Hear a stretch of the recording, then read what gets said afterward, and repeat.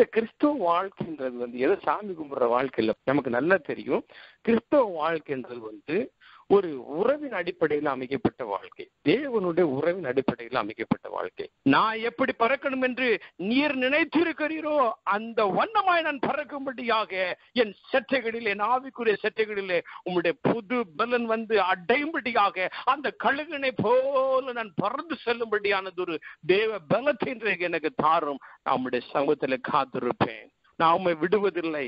நான் ஆண்டவரை பற்றி கொள்ளுகிறேன், வசனங்களை பற்றி கொள்ளுகிறேன் அப்படின்னு சொல்லிட்டு இன்னைக்கு அவருடைய உறவுக்குள்ளால வருவோமா? இன்னைக்கு உறவுக்குள்ளால வருமா? தேவனுடைய உறவுக்குள்ளால வருமா? நம்ம ஒப்பு கொடுப்போமா?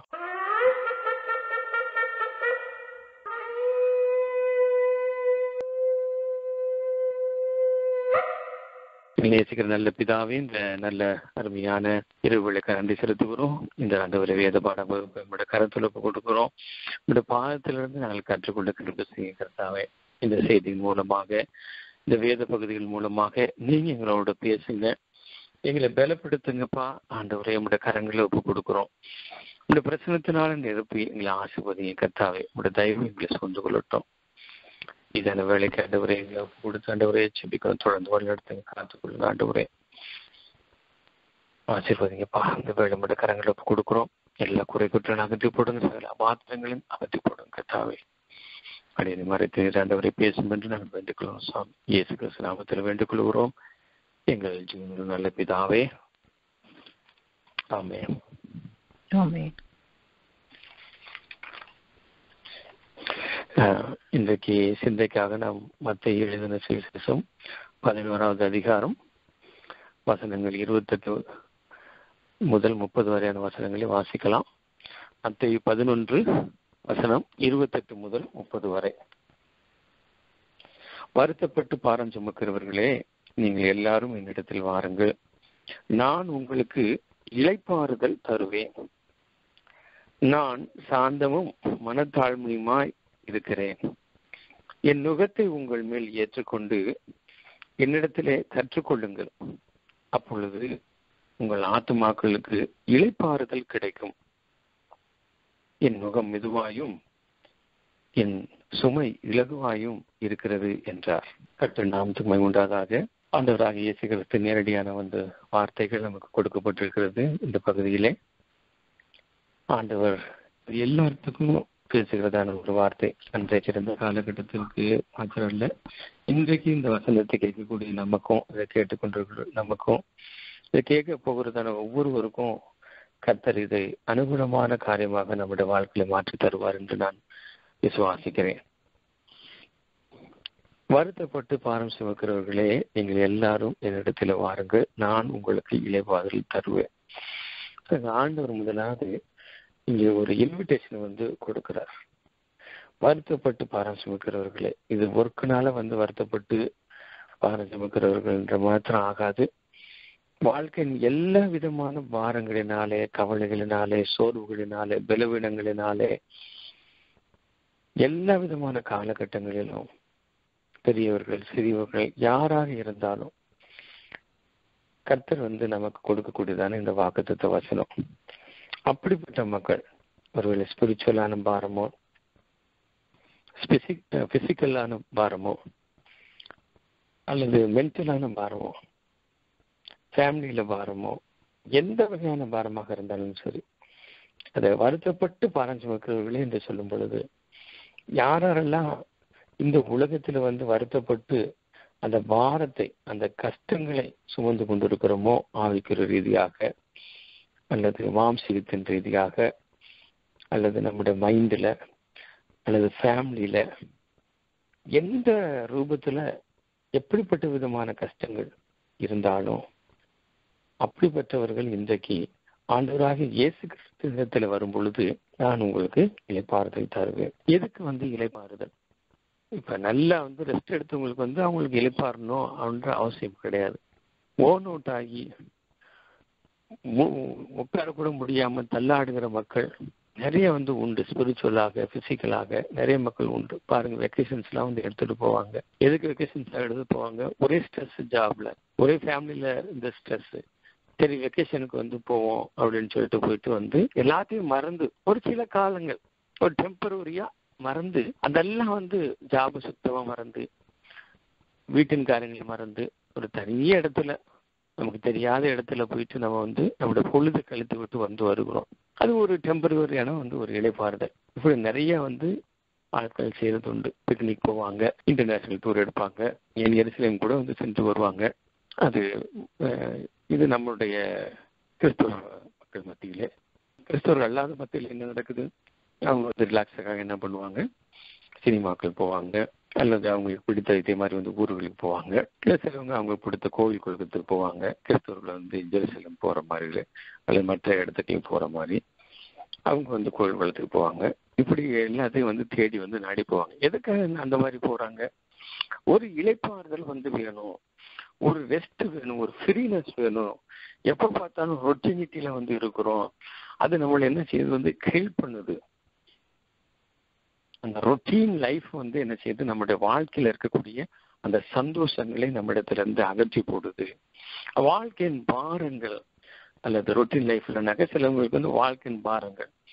சிலவங்களுக்கு டாக்டரோட சொல்லுவாங்க, நீங்க உங்களுக்கு இந்த மாதிரி ப்ராப்ளம் இருக்கு, நீங்க இடத்த மாற்றி பாருங்களேன் அப்படின்ட்டு சொல்லுவாங்க. இடத்த மாத்தின என்ன செய்யும்? ஒரு வேளை மாறும். ஆனா இடத்த மாத்திடுறாங்க, அவங்களால என்ன செய்ய முடியாது? மனதை மாற்ற முடியாது.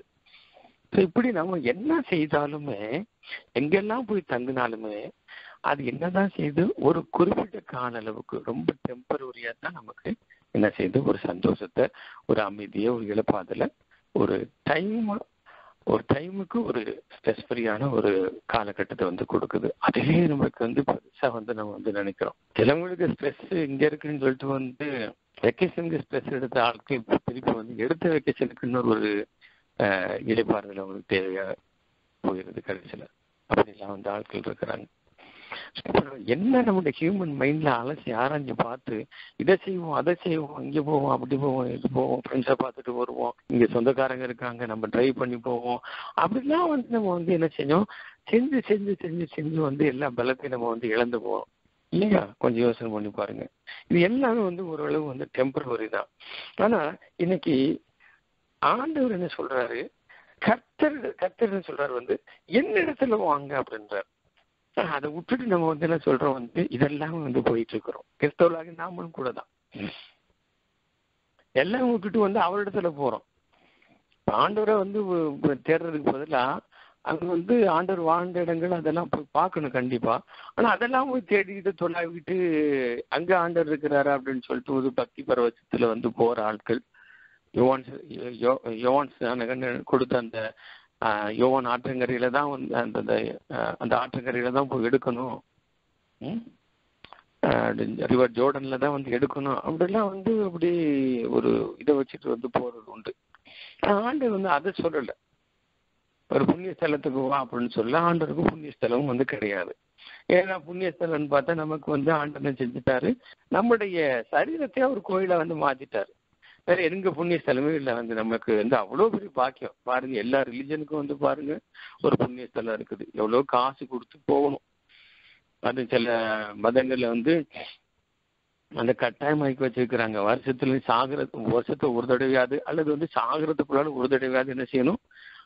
அந்த புண்ணிய ஸ்தலத்துக்கு நீ போயிட்டு வரணும். இல்லைன்னா அந்த மாதிரி போகாத ஆளுங்களுக்கு அதெல்லாம் கிடைக்குமா கிடைக்காத பரலவங்க கிடைக்குமா கிடைக்காதெல்லாம் அந்த மாதிரிலாம் ஒரு நம்பிக்கை உண்டு. ஆனா நம்ம ஆண்டவர் எப்படி பண்ணிட்டாரு பாருங்களேன். புண்ணிய ஸ்தலத்தை நம்ம பாடியை புண்ணிய ஸ்தலமா மாத்திட்டாங்க. ஆனா இன்னைக்கு மக்களுக்கு நமக்கு நல்லா தெரியும். இப்போ நம்ம கேட்டுக்கொண்டிருக்கிற நம்ம மக்களுக்கு. ஆனா இத மற்றவர்கள் கேட்கும் பொழுது மற்றவர்கள் ஒருவேளை கேட்டுக்கிட்டு இருந்தாங்கன்னாக்க தேவனை அறியாதவங்க அல்லது அறகுறையா இருக்கிறவங்க, இப்பதான் கிறிஸ்துக்குள்ளால வந்தவங்க, அவங்களும் என்ன நினைப்பாங்க? அந்தந்த இடத்துக்கெல்லாம் போனா தான் இதாக இல்லை. ஆண்டவர் நம்முடைய ஸ்தலத்தை, நம்முடைய சரீரத்தை அவருடைய ஸ்தலமாக மாற்றி விட்டுட்டார். அப்போ இந்த புண்ணிய ஸ்தலத்தை தான் நம்ம என்ன செய்யணும்? அவ்வளவு பரிசுத்தமா வச்சுக்கணும். பாருங்க, புண்ணிய ஸ்தலத்துக்குன்னு போற ஆட்கள் பாத்தீங்கன்னாக்க இன்னைக்கு என்னன்னு தெரியல. புண்ணிய ஸ்தலத்தை பத்தி ரொம்ப பேசிட்டு இருக்கிறேன். இது என்னுடைய இதுலயே இல்லை, டாக்லே இல்லை. நான் வேற எதை பத்தி பேசணும். கர்த்தருக்கு ஸ்தோத்திரம். அந்த புண்ணிய ஸ்தலத்துல பாத்தீங்கன்னாக்க ரொம்ப தூய்மையா வச்சிருப்பாங்க.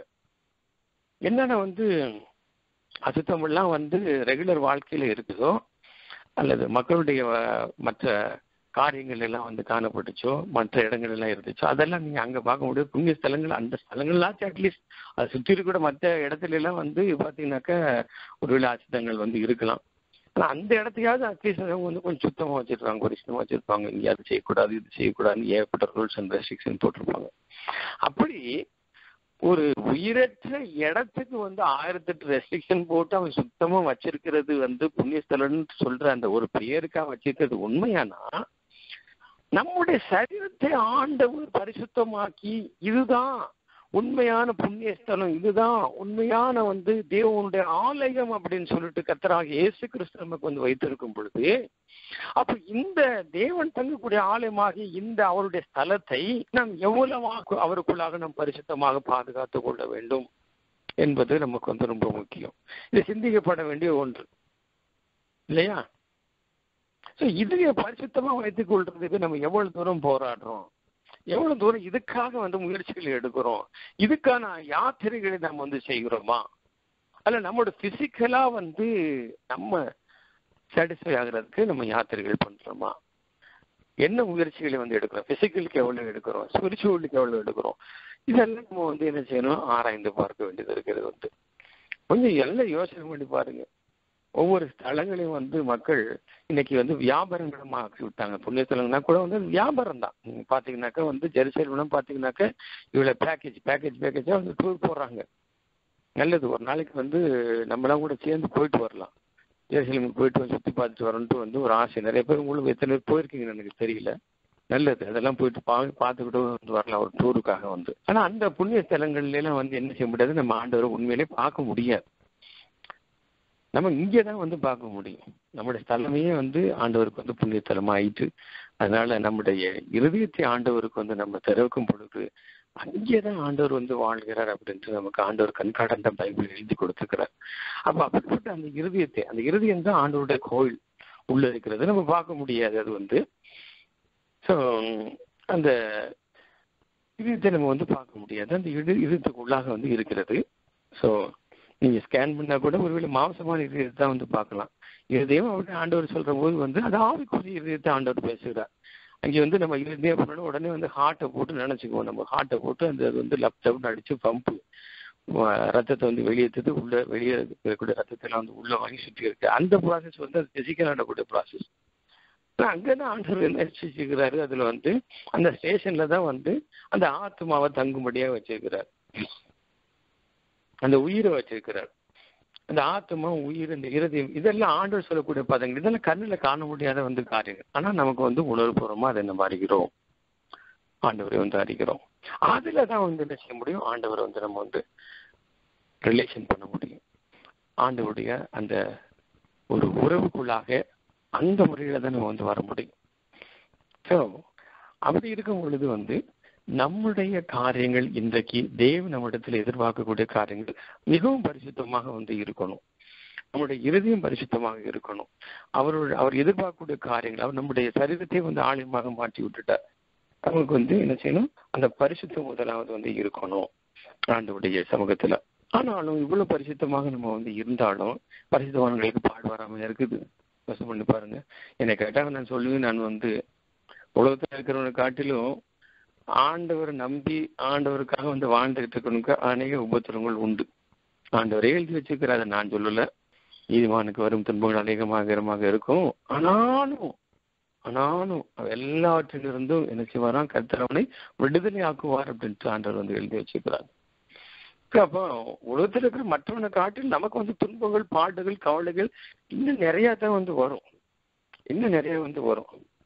இன்னைக்கு ஆண்டவர் வந்து அதை அந்த மக்களுக்கு சொல்லும் பொழுது வந்து அவரை சுற்றி இருந்த கூட்டம், நான் நினைக்கிறேன் அதை சுற்றி இருந்த கூட்டம் வந்து இஸ்ரவேல் மக்கள் கூட்டம், சீடர்களும் இந்த மற்ற மக்களும் தான் வந்து இருந்தாங்க. அவங்க வந்து அந்த ஜென்டில் இல்லவே இல்லை. பாருங்க, இந்த வசனத்தை சொல்லும் போது அட்லீஸ்ட் நீங்க 11 வாசித்து பார்த்தீங்கன்னாக்கா வந்து இயேசு தம்முடைய 12 சீடர்களுக்கும் கட்டளை கொடுத்து முடித்த பின்பு அவருடைய பட்டணங்கள் உபதேசிக்கும் பிரசங்கிக்கும் அவ்விடம் விட்டு போனார் அப்படின்ட்டு அப்படியே வாசித்து வரும்பொழுதுதான் வந்து இங்க எல்லாம் அப்படி பார்க்கணும். சரி, இவரு ஏதோ யூத ஜனங்களுக்கு தான் வந்து பிரசங்கிக்கிறாருன்னு வந்து நான் நினைக்கிறேன். நான் வந்து இந்த இடத்துல இந்த வசனத்தை வந்து முக்கியமா இப்ப யாருக்கு தான் சொல்றாரு அப்படின்னு நம்ம எடுத்துக்கணும் அப்படின்னாக்க விசுவாசிகளுக்கு தான் வந்து அதிகமா சொல்றாரு.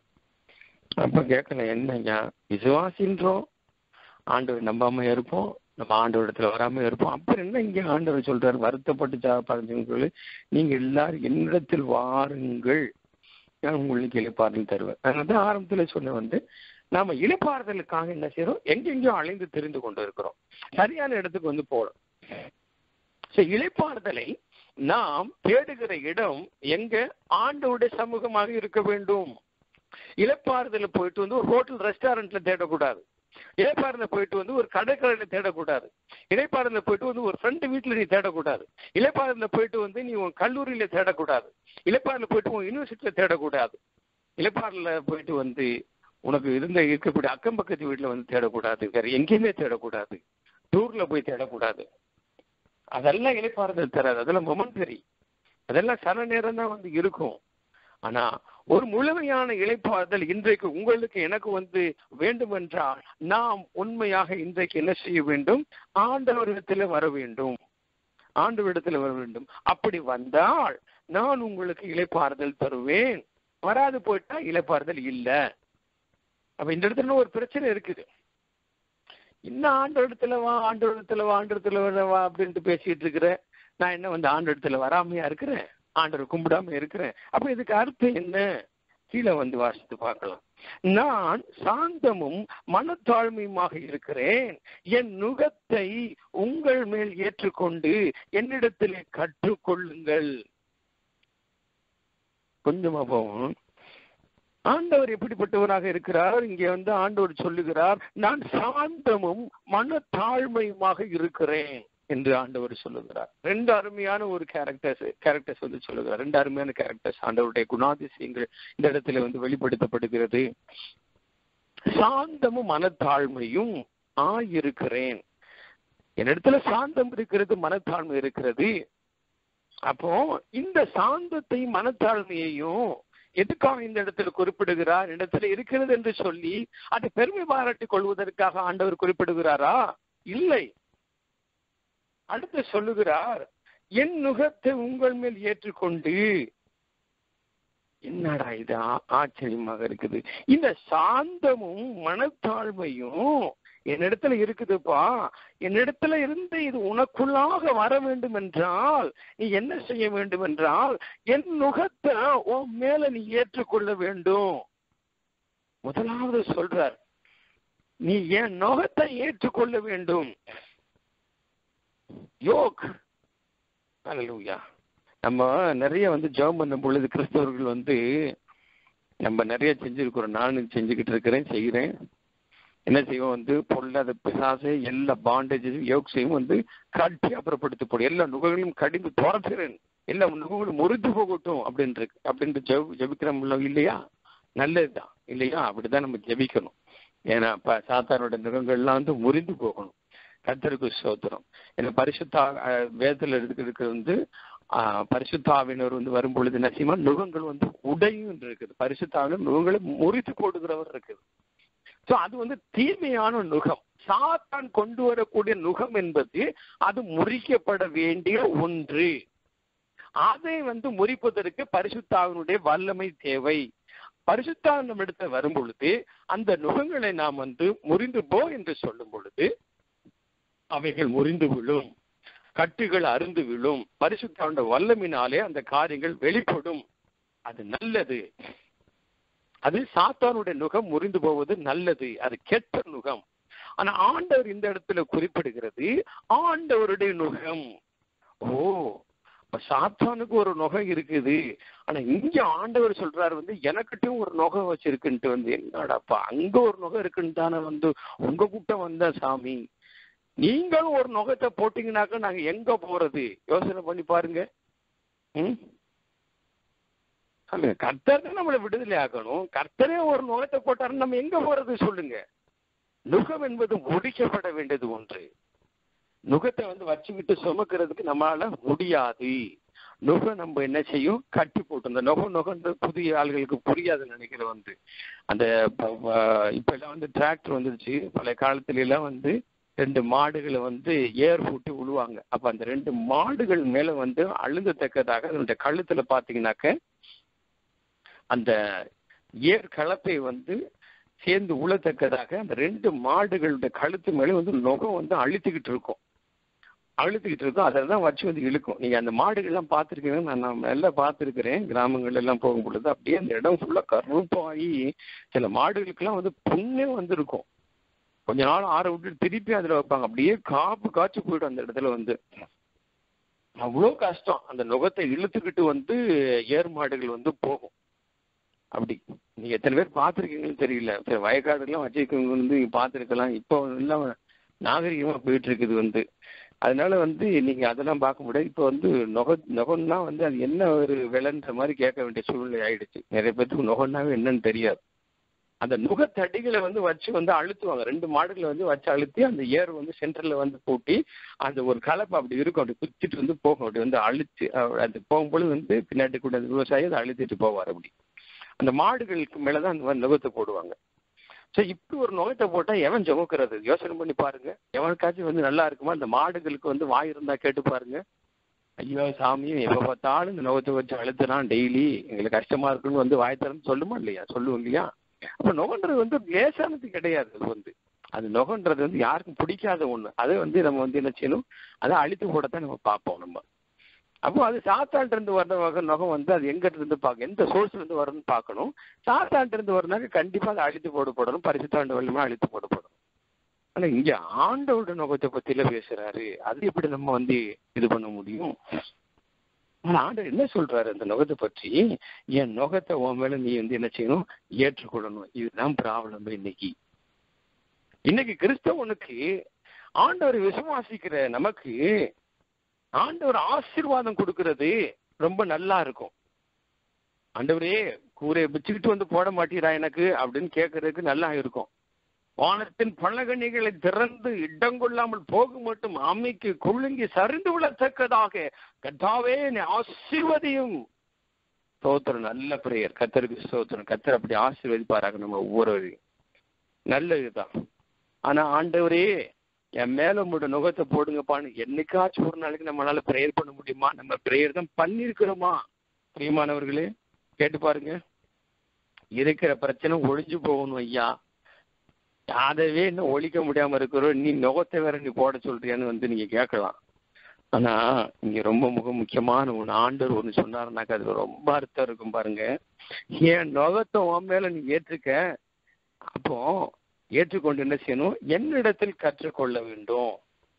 சரி, இப்ப நான் நுகன்னு சொல்லிட்டேன். நான் வந்து இந்த நுகன்றது வந்து என்ன ஸ்பிரிச்சுவல் மீனிங்ல என்ன சொல்றது? நுகம்னாக்க இப்ப மாடுகளுக்கு பிசிக்கலா வந்து ஏர் மாடுகளுக்கு வச்சு அழுத்துறது அந்த அந்த நுகம் வந்து பிசிக்கலா அந்த கட்டை மேல மாடுடைய கழுத்துல இருக்கக்கூடிய அந்த கட்டைகளை பத்தி நான் சொன்னேன், எவ்வளவா பாரமா இருக்கணும்னு சொல்லிட்டு வந்து. ஆனா இங்க வந்து இப்போ ஆண்டவரோட நுகன்றது வந்து அது மாதிரி வந்து கட்டை கிட்டே போட்டுருவாரு ஆண்டவர் வந்து அப்படின்னு நம்ம நினைக்க தோணும். அப்ப இந்த நுகன்னா என்ன? ஆண்டவர் சொல்லக்கூடிய இந்த yoke, what is this yoke அப்படின்றது நம்ம பார்க்கும் பொழுது இந்த யோக்குக்கு என்ன அர்த்தம் அப்படின்னாக்க ஆவிக்குரிய இதுல காத்திருப்பு அப்படின்னு அர்த்தம். காத்திருத்தல், கர்த்தருடைய தேவ சமூகத்திலே காத்திருத்தல். நீங்க பாருங்க, இன்னைக்கு வந்து சும்மா வெறுமனே காத்திருக்குனாக்க வந்து யாருக்குமே பிடிக்காது. எல்லாத்துக்கும் என்னை சேர்த்துதான். ஒரு பஸ் ஸ்டாண்ட்ல போய் பஸ்ஸுக்கு நின்னாலும் சரி, வந்து 5 நிமிஷம் வர வேண்டிய பஸ் வந்து 50 நிமிஷம் கழிச்சு வந்துச்சுனாக்கா வந்து நம்மளோட முகம் போற போக்கு வந்து எப்படி இருக்கும்? நல்லா இருக்குமா? சொல்லுங்க. நேரத்துக்கு வர வேண்டிய ட்ரெயின் வந்து ஒரு 5 ஹவர் கழிச்சு வந்து வருது, 6 ஹவர் கழிச்சு வருது. ரொம்ப ஈஸி தானே. ஒரு நாள் கழிச்சே கூட ட்ரெயின்லாம் வந்துருக்குது. நான் அந்த மாதிரி ட்ரெயின்லாம் உட்காந்துருக்கிறேன். சதன் ரயில்வேல பயணிக்கும் பொழுது கொடுமையா இருக்கும். ஏதாச்சும் ஒரு பிரச்சனை வந்து அடுத்த நாள் தான் வந்து ஊருகையெல்லாம் போயெல்லாம் சேர்ந்துருக்கிறேன். நான் வந்து அப்படிதான் வந்து இருக்குது. யாருக்கு பிடிக்கும்? எவ்வளவு கஷ்டங்கள், எவ்வளவு அசௌகரியங்கள் யோசனை பண்ணி பாருங்க. மருத்துவமனைகள்ல வந்து நம்மளுடைய ரத்த மாதிரிகளை கொடுத்துட்டு ரத்த பரிசோதனைக்கு வந்து வெயிட் பண்ணிக்கிட்டு இருக்கிறது. ஐயோ ரிசல்ட் எப்போ வரும், எப்படி வரும் அப்படின்னு சொல்லிட்டு வந்து யாருக்கு பிடிக்கும்? ஸ்கேனுக்கு வந்து வெயிட் பண்ணி கொடுக்குற மக்கள், ஐயோ இது பாசிட்டிவ் ஆயிடுமா, அது பாசிட்டிவ் ஆயிடுமா, இது பாசிட்டிவ் ஆயிடுமா. சிலவங்களுக்கு வந்து பாசிட்டிவ்னு டாக்டர் வந்து சொல்ல மாட்டாங்கன்னு காத்திருப்பாங்க. சிலவங்களுக்கு வந்து பாசிட்டிவ்னு வரவே கூடாது, நெகட்டிவ்னு வரணும்னு சொல்லிட்டு வந்து காத்திருப்பாங்க. இப்படி பலதரப்பட்ட ரீதியில நம்ம என்ன செய்வோம்? காத்திருப்போம். வேலைக்கு காத்திருக்கிறது, விசாக்கு காத்திருக்கிறது, சுகத்துக்கு காத்திருக்கிறது, விடுதலை காத்திருக்கிறது, திருமணத்தை காத்திருக்கிறது, இப்படி எல்லா விதமான காத்திருப்பு. வெறுமனே காத்திருக்கிறத பாருங்க, நீங்க எடுத்து பாருங்க, எரிச்சலா இருக்கும், யாருக்கும் பிடிக்காது, சல்லையா இருக்கும். என்னடா எப்ப பார்த்தாலும் நம்ம போய் காத்திருக்கணுமா அப்படின்ற மாதிரிதான் நமக்கு தோணும். என்ன அப்படின்னு சொல்லிட்டு காத்திருப்பு அவ்வளவு லேசா இல்ல, ரொம்ப யாருக்கும் பிரியமானதாக இருக்காது. அது சுவையான ஆகாரமாக இருக்காது, அது ரசிக்கத்தக்க விதத்துல இருக்காது. காத்திருக்கிறதா ஒரு 5 நிமிஷம் காத்திருக்க நம்மளால முடியாது. 5 நிமிஷம் காத்திருக்க முடியாது. அதே மேலால அவ்வளவு பொறுமையற்ற மக்கள் சோ வெறுமனே காத்திருக்கிறது ரொம்ப கஷ்டம். ஆனா இங்க ஆண்டவர் சொல்றாரு அப்பா நீ வெறுமனெல்லாம் காத்திருந்தா அப்படித்தான் இருக்கும், ஓரடி கஷ்டமா இருக்குதா இருக்கு. ஆனா நம்ம ஒவ்வொரு காத்திருக்கூடிய விஷயத்திற்கும் ஒரு அர்த்தம் உண்டு. அதை நம்ம கர்த்தருக்குள் காத்திருப்போம் என்றால் அந்த காத்திருப்பு நமக்கு ஆசீர்வாதமாக இருக்கும். சோ நுகம் என்ன அப்படின்னாக்கா காத்திருப்போம். அந்த காத்திருத்தலை நம் கர்த்தருக்குள்ளாக அதை செய்ய வேண்டும். கர்த்தரிடத்தில் நம்ம காத்திருக்க வேண்டும். அது ரொம்ப முக்கியம். அதை பற்றி நம்ம இந்த காத்திருக்கிறத பற்றி இன்னும் கொஞ்சம் அதிகமா பார்ப்போம். அதுக்கு முன்னாடி சில காரியங்களை நான் முடிச்சுட்டு வந்துடுறேன். அதுல பாருங்க, 2வதா சொல்றாரு என்ன சொல்றாங்க, ஆண்டவர் என்னிடத்துல கற்றுக்கப்பா அப்படின்றாரு. என்னிடத்துல கற்றுக்கொள் அப்படின்றாரு. எது இப்ப இங்க பாருங்க, நம்ம எதுக்காக இதெல்லாம் பார்த்துட்டு இருக்கிறோம், நமக்கு இளைப்பாறுதல் வேணும். அந்த இளைப்பாறுதல் சொல்லிட்டு இருந்த ஆண்டவர் கடைசியில் என்ன சொல்றாரு, சாந்தம் மனத்தாழ்மையாக இருக்கிறாரு. இந்த சாந்த மனத்தாழ்மை போட்டுட்டு கடைசி நுகத்தை ஏற்றுக்கின்றாரு. நுகம்னா என்னன்னு பார்த்தோம். இந்த சாந்தமும் மனத்தாழ்மையும் வரணும், என்னிடத்துல இருக்கு உனக்குள்ள வரணும். அப்ப அது எங்க வரும், இந்த காத்திருப்புலதான் இந்த சாந்தமும் இந்த மனத்தாழ்மையும் வருது அப்படின்றது அர்த்தம் அங்க. சரியா? சோ இந்த நுகம், காத்திருப்பு என்கிறதான இந்த நுகத்தை நாம் சந்தோஷமாக தேவனுடைய சமூகத்தில் ஏற்றுக்கொள்ளும் பொழுது ஆண்டவருடைய சாந்தமும் ஆண்டவருடைய மனத்தாழ்மையையும் நாம் என்ன செய்கிறோம், அங்கே நாம் கற்றுக்கொள்ளுகிறோம். சோ கற்றுக்கொள்ளுதல் என்று பார்க்கும் பொழுது யோவானுக்கு எழுதின அந்த சுவிசேஷத்திலே 16வது அதிகாரம் 13வது வசனத்தை யாராவது வாசிக்கலாம். யோவான் 16ஆம் அதிகாரம் 13வது வசனம். யாராவது எடுத்து சீக்கிரம் கொஞ்சம் வாசிங்க.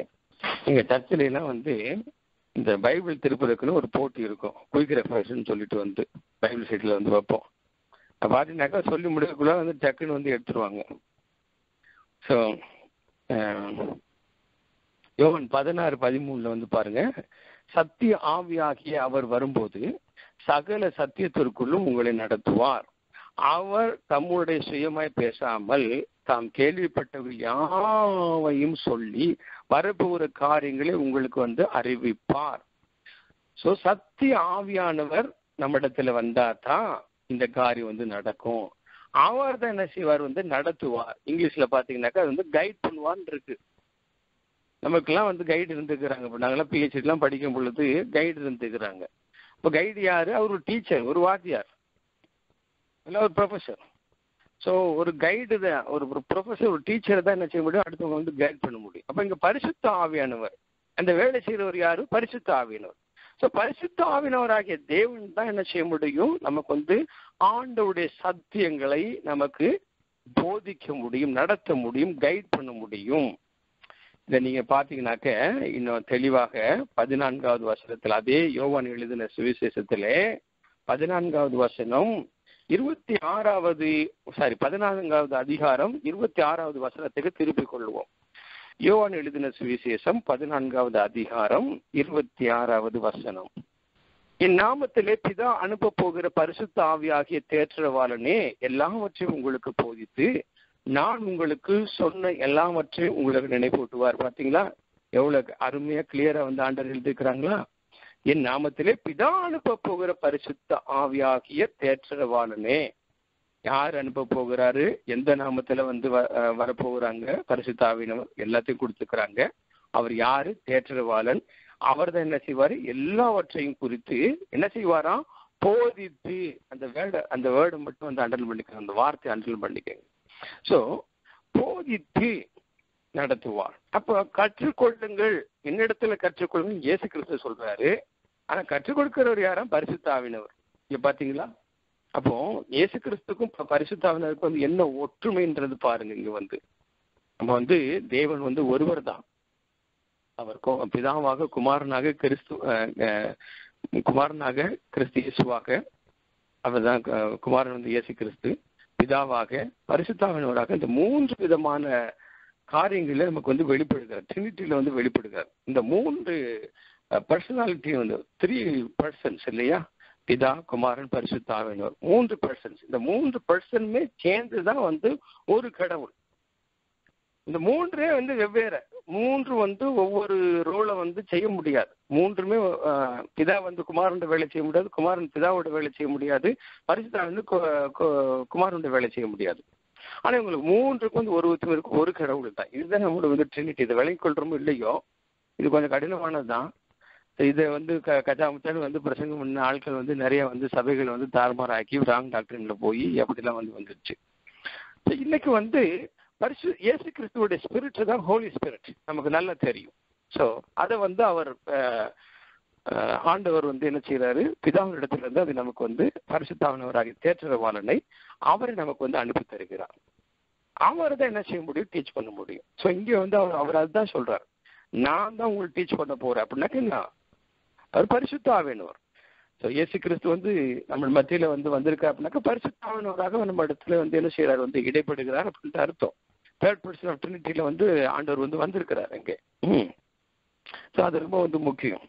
ஸோ இங்க பாருங்க வந்து ஆண்டவர் என்ன சொல்றாரு, என்னிடத்துல நீங்க வந்து கற்றுக்கொள்ளுங்கள் அப்படின்றார். இப்போ பரிசுத்தாவினர் நம்மளுக்கு இது எல்லாத்தையும் கற்றுக் கொடுக்கிறார்.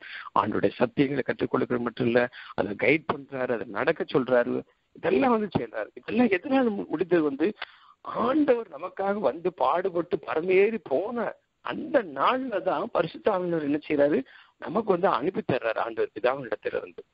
எவ்வளவு ஒரு பெரிய சிலாக்கியம் பாருங்க. வந்து நான் நினைக்கிறேன், நிறைய காலத்துல நினைச்சது உண்டு, இந்த மனுஷனுக்காகத்தான் ஒரு ஆண்டவர் 3 ஆனார் அப்படின்னு தான் நான் வந்து நினைக்கிறேன். ஏன்னா ஒரு தேவன் வந்து 3 விதத்துல வந்து வெளிப்படுன்ற அவசியமே இல்லை. நம்மளை என்னைக்கு வந்து சிருஷ்டித்தாரோ அல்ல சிருஷ்டிக்கிறதுக்கு முன்னமே வந்து பாத்தீங்கன்னாக்கா வந்து நம்மளுக்காகவே அது முன்னாடியே வந்து புளூரலாவே ஆயிட்டார். அவர் வந்து மனுஷனுக்காகவே வந்து புளூரலா ஆனக்கூடிய ஒரே ஒரு தெய்வம் வந்து அவரு தான். ஆமா, ஒரு வயசுல வந்து புளூரலா ஆயிட்டாரு வந்து. அது ரொம்ப வந்து ஒரு ஆச்சரியப்படத்தக்கதான ஒரு காரியம். கர்த்தருக்கு ஸ்தோத்திரம் உண்டாவதாக. ஸோ தேவனிடத்துல இருந்து அந்த பரிசுத்தாவின் நம்மிடத்துக்கு வரும் பொழுது எல்லா சத்தியத்துக்குள்ளாக பரிசுத்தாவினை நம்ம நடத்துகிறார். பரிசுத்தாவின் வரும்பொழுது பாருங்க, இயேசு கிறிஸ்து வந்து வகைப்படுத்துவார். இயேசு கிறிஸ்து பாருங்க பிதாவை வந்து வகைப்படுத்துவார். என்ன ஒற்றுமை பாருங்க, 3 பேற்றுக்குள்ளாக வந்து அடித்தடியே கிடையாது. ஆனா இந்த 3 பேரும் பத்தி பேசுறவங்களுக்குள்ளாக தான் இன்னைக்கு நிறைய அடித்தடி. கர்த்தருக்கு ஸ்தோத்திரம். அவள் மனந்தில் போறலாகிய ஒரே தேவன் 3 விதத்தில் நமக்கு வந்து வெளிப்பட்டு இன்றைக்கு வந்து நம்ம நடத்தி கொண்டிருக்கிறார். கர்த்தருக்கு வந்து ஸ்தோத்திரம். அப்படிப்பட்ட தேவனிடத்துல வந்து நம்ம என்ன செய்யணும், கற்றுக்கொள்ளணும். அவருடைய காரியங்களை கற்றுக்கொள்ளணும். அப்போ போதிக்கிறவர், ஒரு ஆசிரியர், ஒரு டீச்சர் யார், பரிசுத்தாவின்றதை இங்க நல்லா வந்து பார்த்தோம். அப்போ இங்க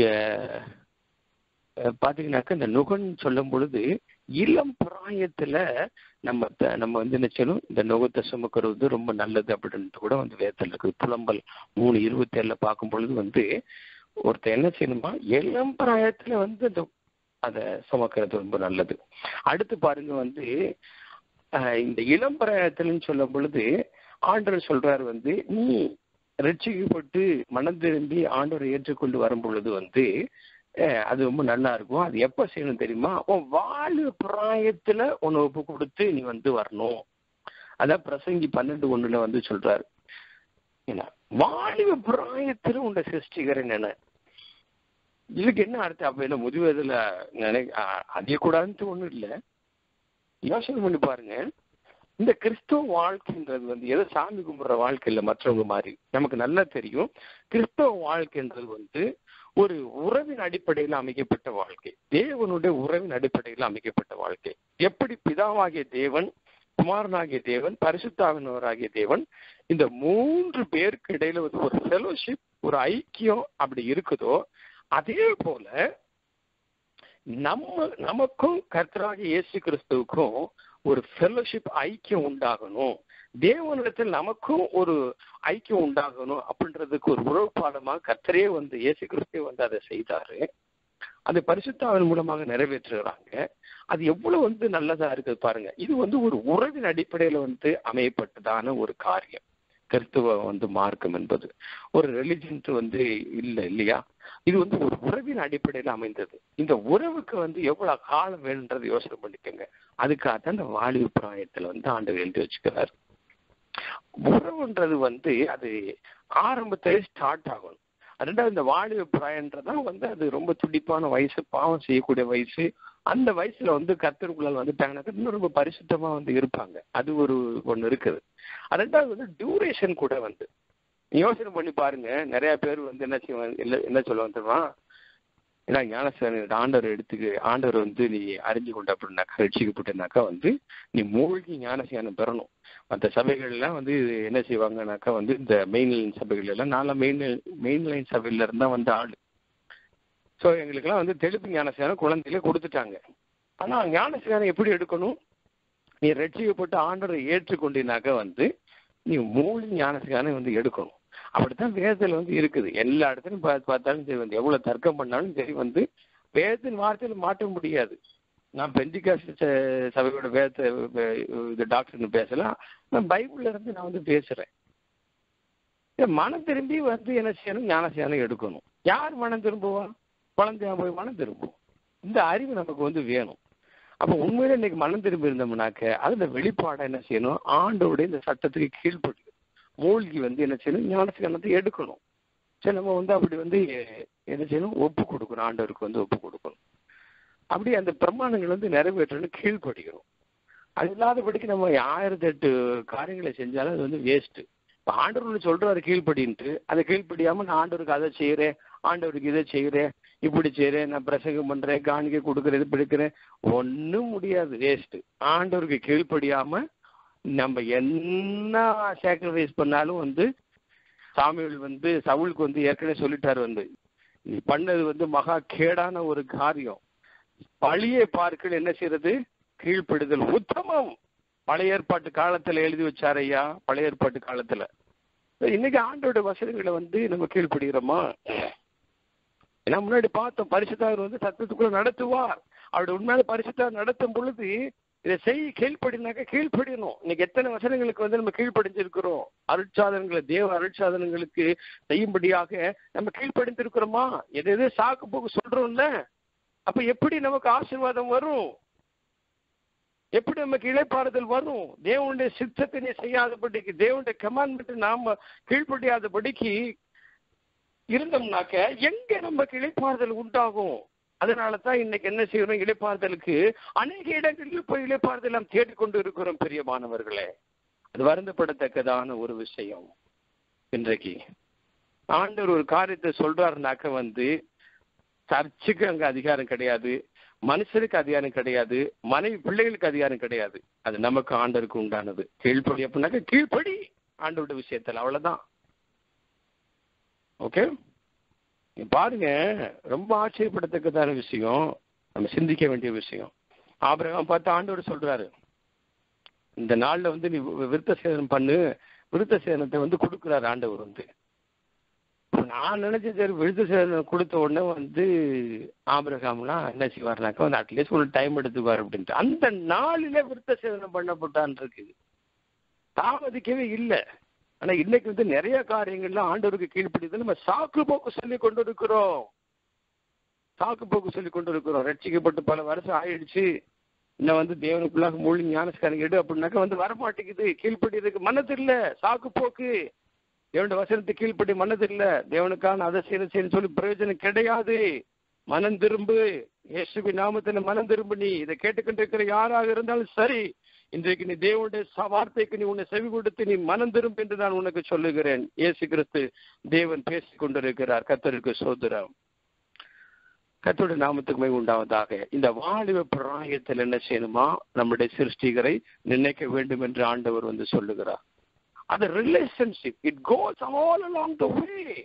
It needs a time and effort. யோசனை பண்ணி பாருங்க, நம்ம ரட்சிக்கப்பட்ட நாளுக்கு இன்னைக்கு இருக்கக்கூடிய வாழ்க்கைக்கு எவ்வளவு வருஷங்கள், எத்தனை அனுபவங்கள். இது அந்த கல்லனுக்கு வருமா? யோசனை பண்ணி பாருங்க. கல்ல ஞானசாரம் எடுத்து அவன் பரலவும் போகலையா? இப்படி சொல்லிட்டு இருக்க ஆட்கள்லாம் உண்டு ஐயா. சபைக்குள்ளால இருக்கிறாங்க, நம்ம கிறிஸ்தவ மக்கள் மத்தியில் இருக்கிறாங்க பாருங்க. அப்ப கல்லனுக்கு என்ன ரிலேஷன்ஷிப் இருந்துச்சு? அவனுக்கு ஆண்டவருடைய ரிலேஷன்ஷிப்ல என்னன்னு தெரியாது. இன்னைக்கு நீங்கள் நானும் பாக்கியவான்கள். பலவிதமான பாதைகள் நாம் ஊடுருவி கடந்து போகும் பொழுது அந்த ரிலேஷன்ஷிப்னா என்னன்றதை நம்ம புரிஞ்சு கொள்கிறோம். யோசனை பண்ணி பாருங்க. ஸோ ரிலேஷன்ஷிப் ஆண்டவரோட என்ன செய்யணும்? பில்ட் ஆகணும். ரிலேஷன்ஷிப் பில்டாகத்தான் நம்ம என்ன செய்ய முடியும்? ஆண்டவருக்கு கீழ்ப்படுகிற காரியத்தில் அதிகமா முன்னேற முடியும். நான் சொல்ற உண்மையான ரிலேஷன்ஷிப். ரட்சிக்கப்பட்டு சும்மா சர்ச்சைக்கு போயிட்டு இருக்கனால அவசியம் இதே கிடையாது. ரிலேஷன்ஷிப் இல்லைனாக்கா அப்ப டே ஒன்று மாதிரி தான் இருக்கும். ஸோ அந்த ரிலேஷன்ஷிப்ல என்ன செய்யணும்? வளர்ந்து செல்ல வேண்டும். அது ரொம்ப முக்கியம். இன்னைக்கு ரிலேஷன்ஷிப்ல வளர்ந்து செல்ல வேண்டும். ஹல்லேலூயா. ஸோ என்னிடத்துல நீ என்ன செய்யணும்? இதெல்லாம் கற்றுக்கொள்ளணும். ஆண்டு பரிசுத்தவன் போதிக்கிறார்கள். நான் உனக்கு பரிசுத்தவன் அனுப்பணும்ல. முன்னாடி பல்ல ஏற்பாட்டுல பரிசுத்தவன் அப்பப்பதான் வந்துட்டு போவாரு.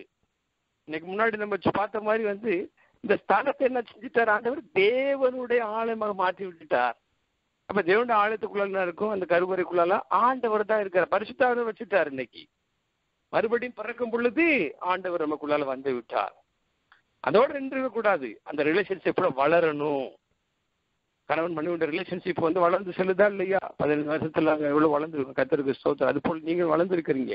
ஆனா ஆண்டவரோட வளர்ந்துருக்கீங்களா? சொல்லுங்க, யோசனை பண்ணி பாருங்க. ஒண்ணு ரட்சிக்கப்பட்டுட்டு இன்னும் பல விதமான காரியங்கள் இன்னைக்கு ஆண்டவருக்கு செய்யாம எத்தனை பேர் இருக்கிறோம்? தயவுசெய்து யோசனை பண்ணி பாருங்கள். கர்த்தர் உங்களோட பேசிக் கொண்டு இருக்கிறார். இன்றைக்கு எந்தெந்த காரியத்தில் நீங்க கீழ்ப்படியணுமோ, நான் கீழ்ப்படியணுமோ, இன்னைக்கு ஆண்டவர்கிட்ட ஒப்பு கொடுப்போம். ஆண்டவர் பேசிக் கொண்டிருக்கிறதை வார்த்தைக்கு தயவுசெய்து நம்ம இன்னைக்கு கீழ்ப்படிவோம். அப்போ கற்றுக்கொள்ளும் பொழுது எப்பொழுது நீ என்னிடத்துல கற்றுக்கொள்ளுப்பா. எதுக்கு கற்றுக்கொள்ளணும்?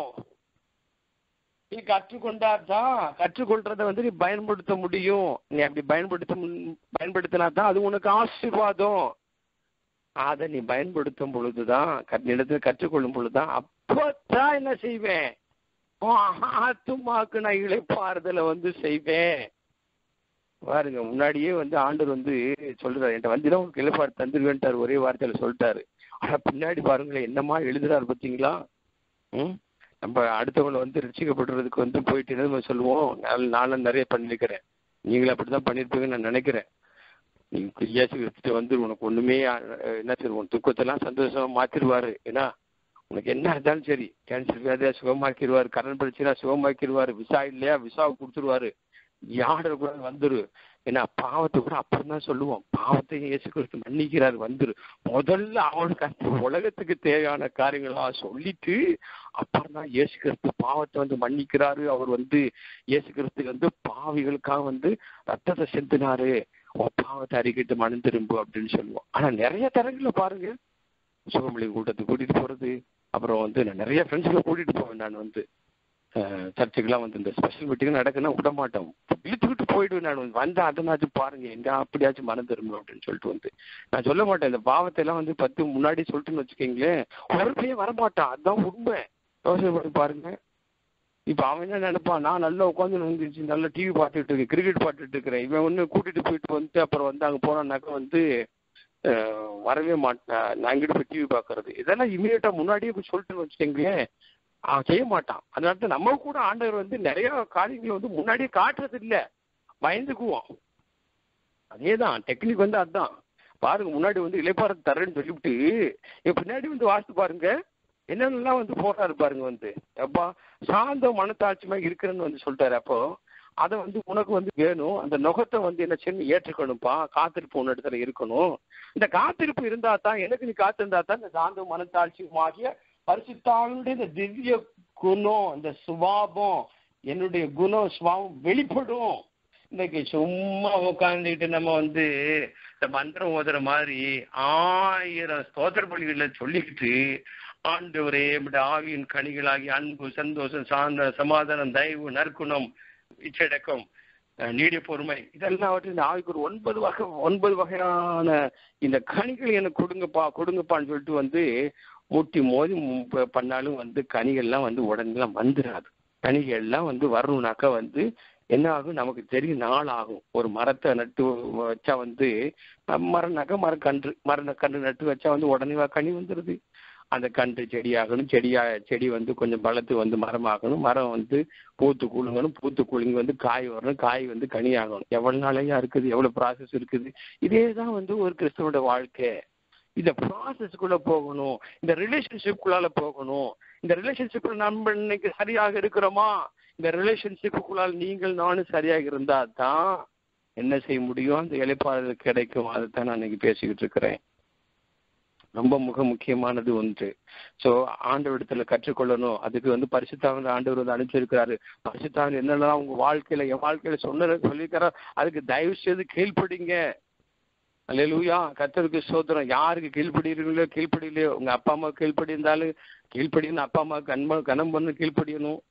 நீங்க பரிசுத்தாவினர் கீழ்ப்படிச்சிட்டீங்கன்னாக்கா எல்லாத்துக்குமே சரியா நடக்கும். அல்லேலூயா, கர்த்தருக்கு ஸ்தோத்திரம்.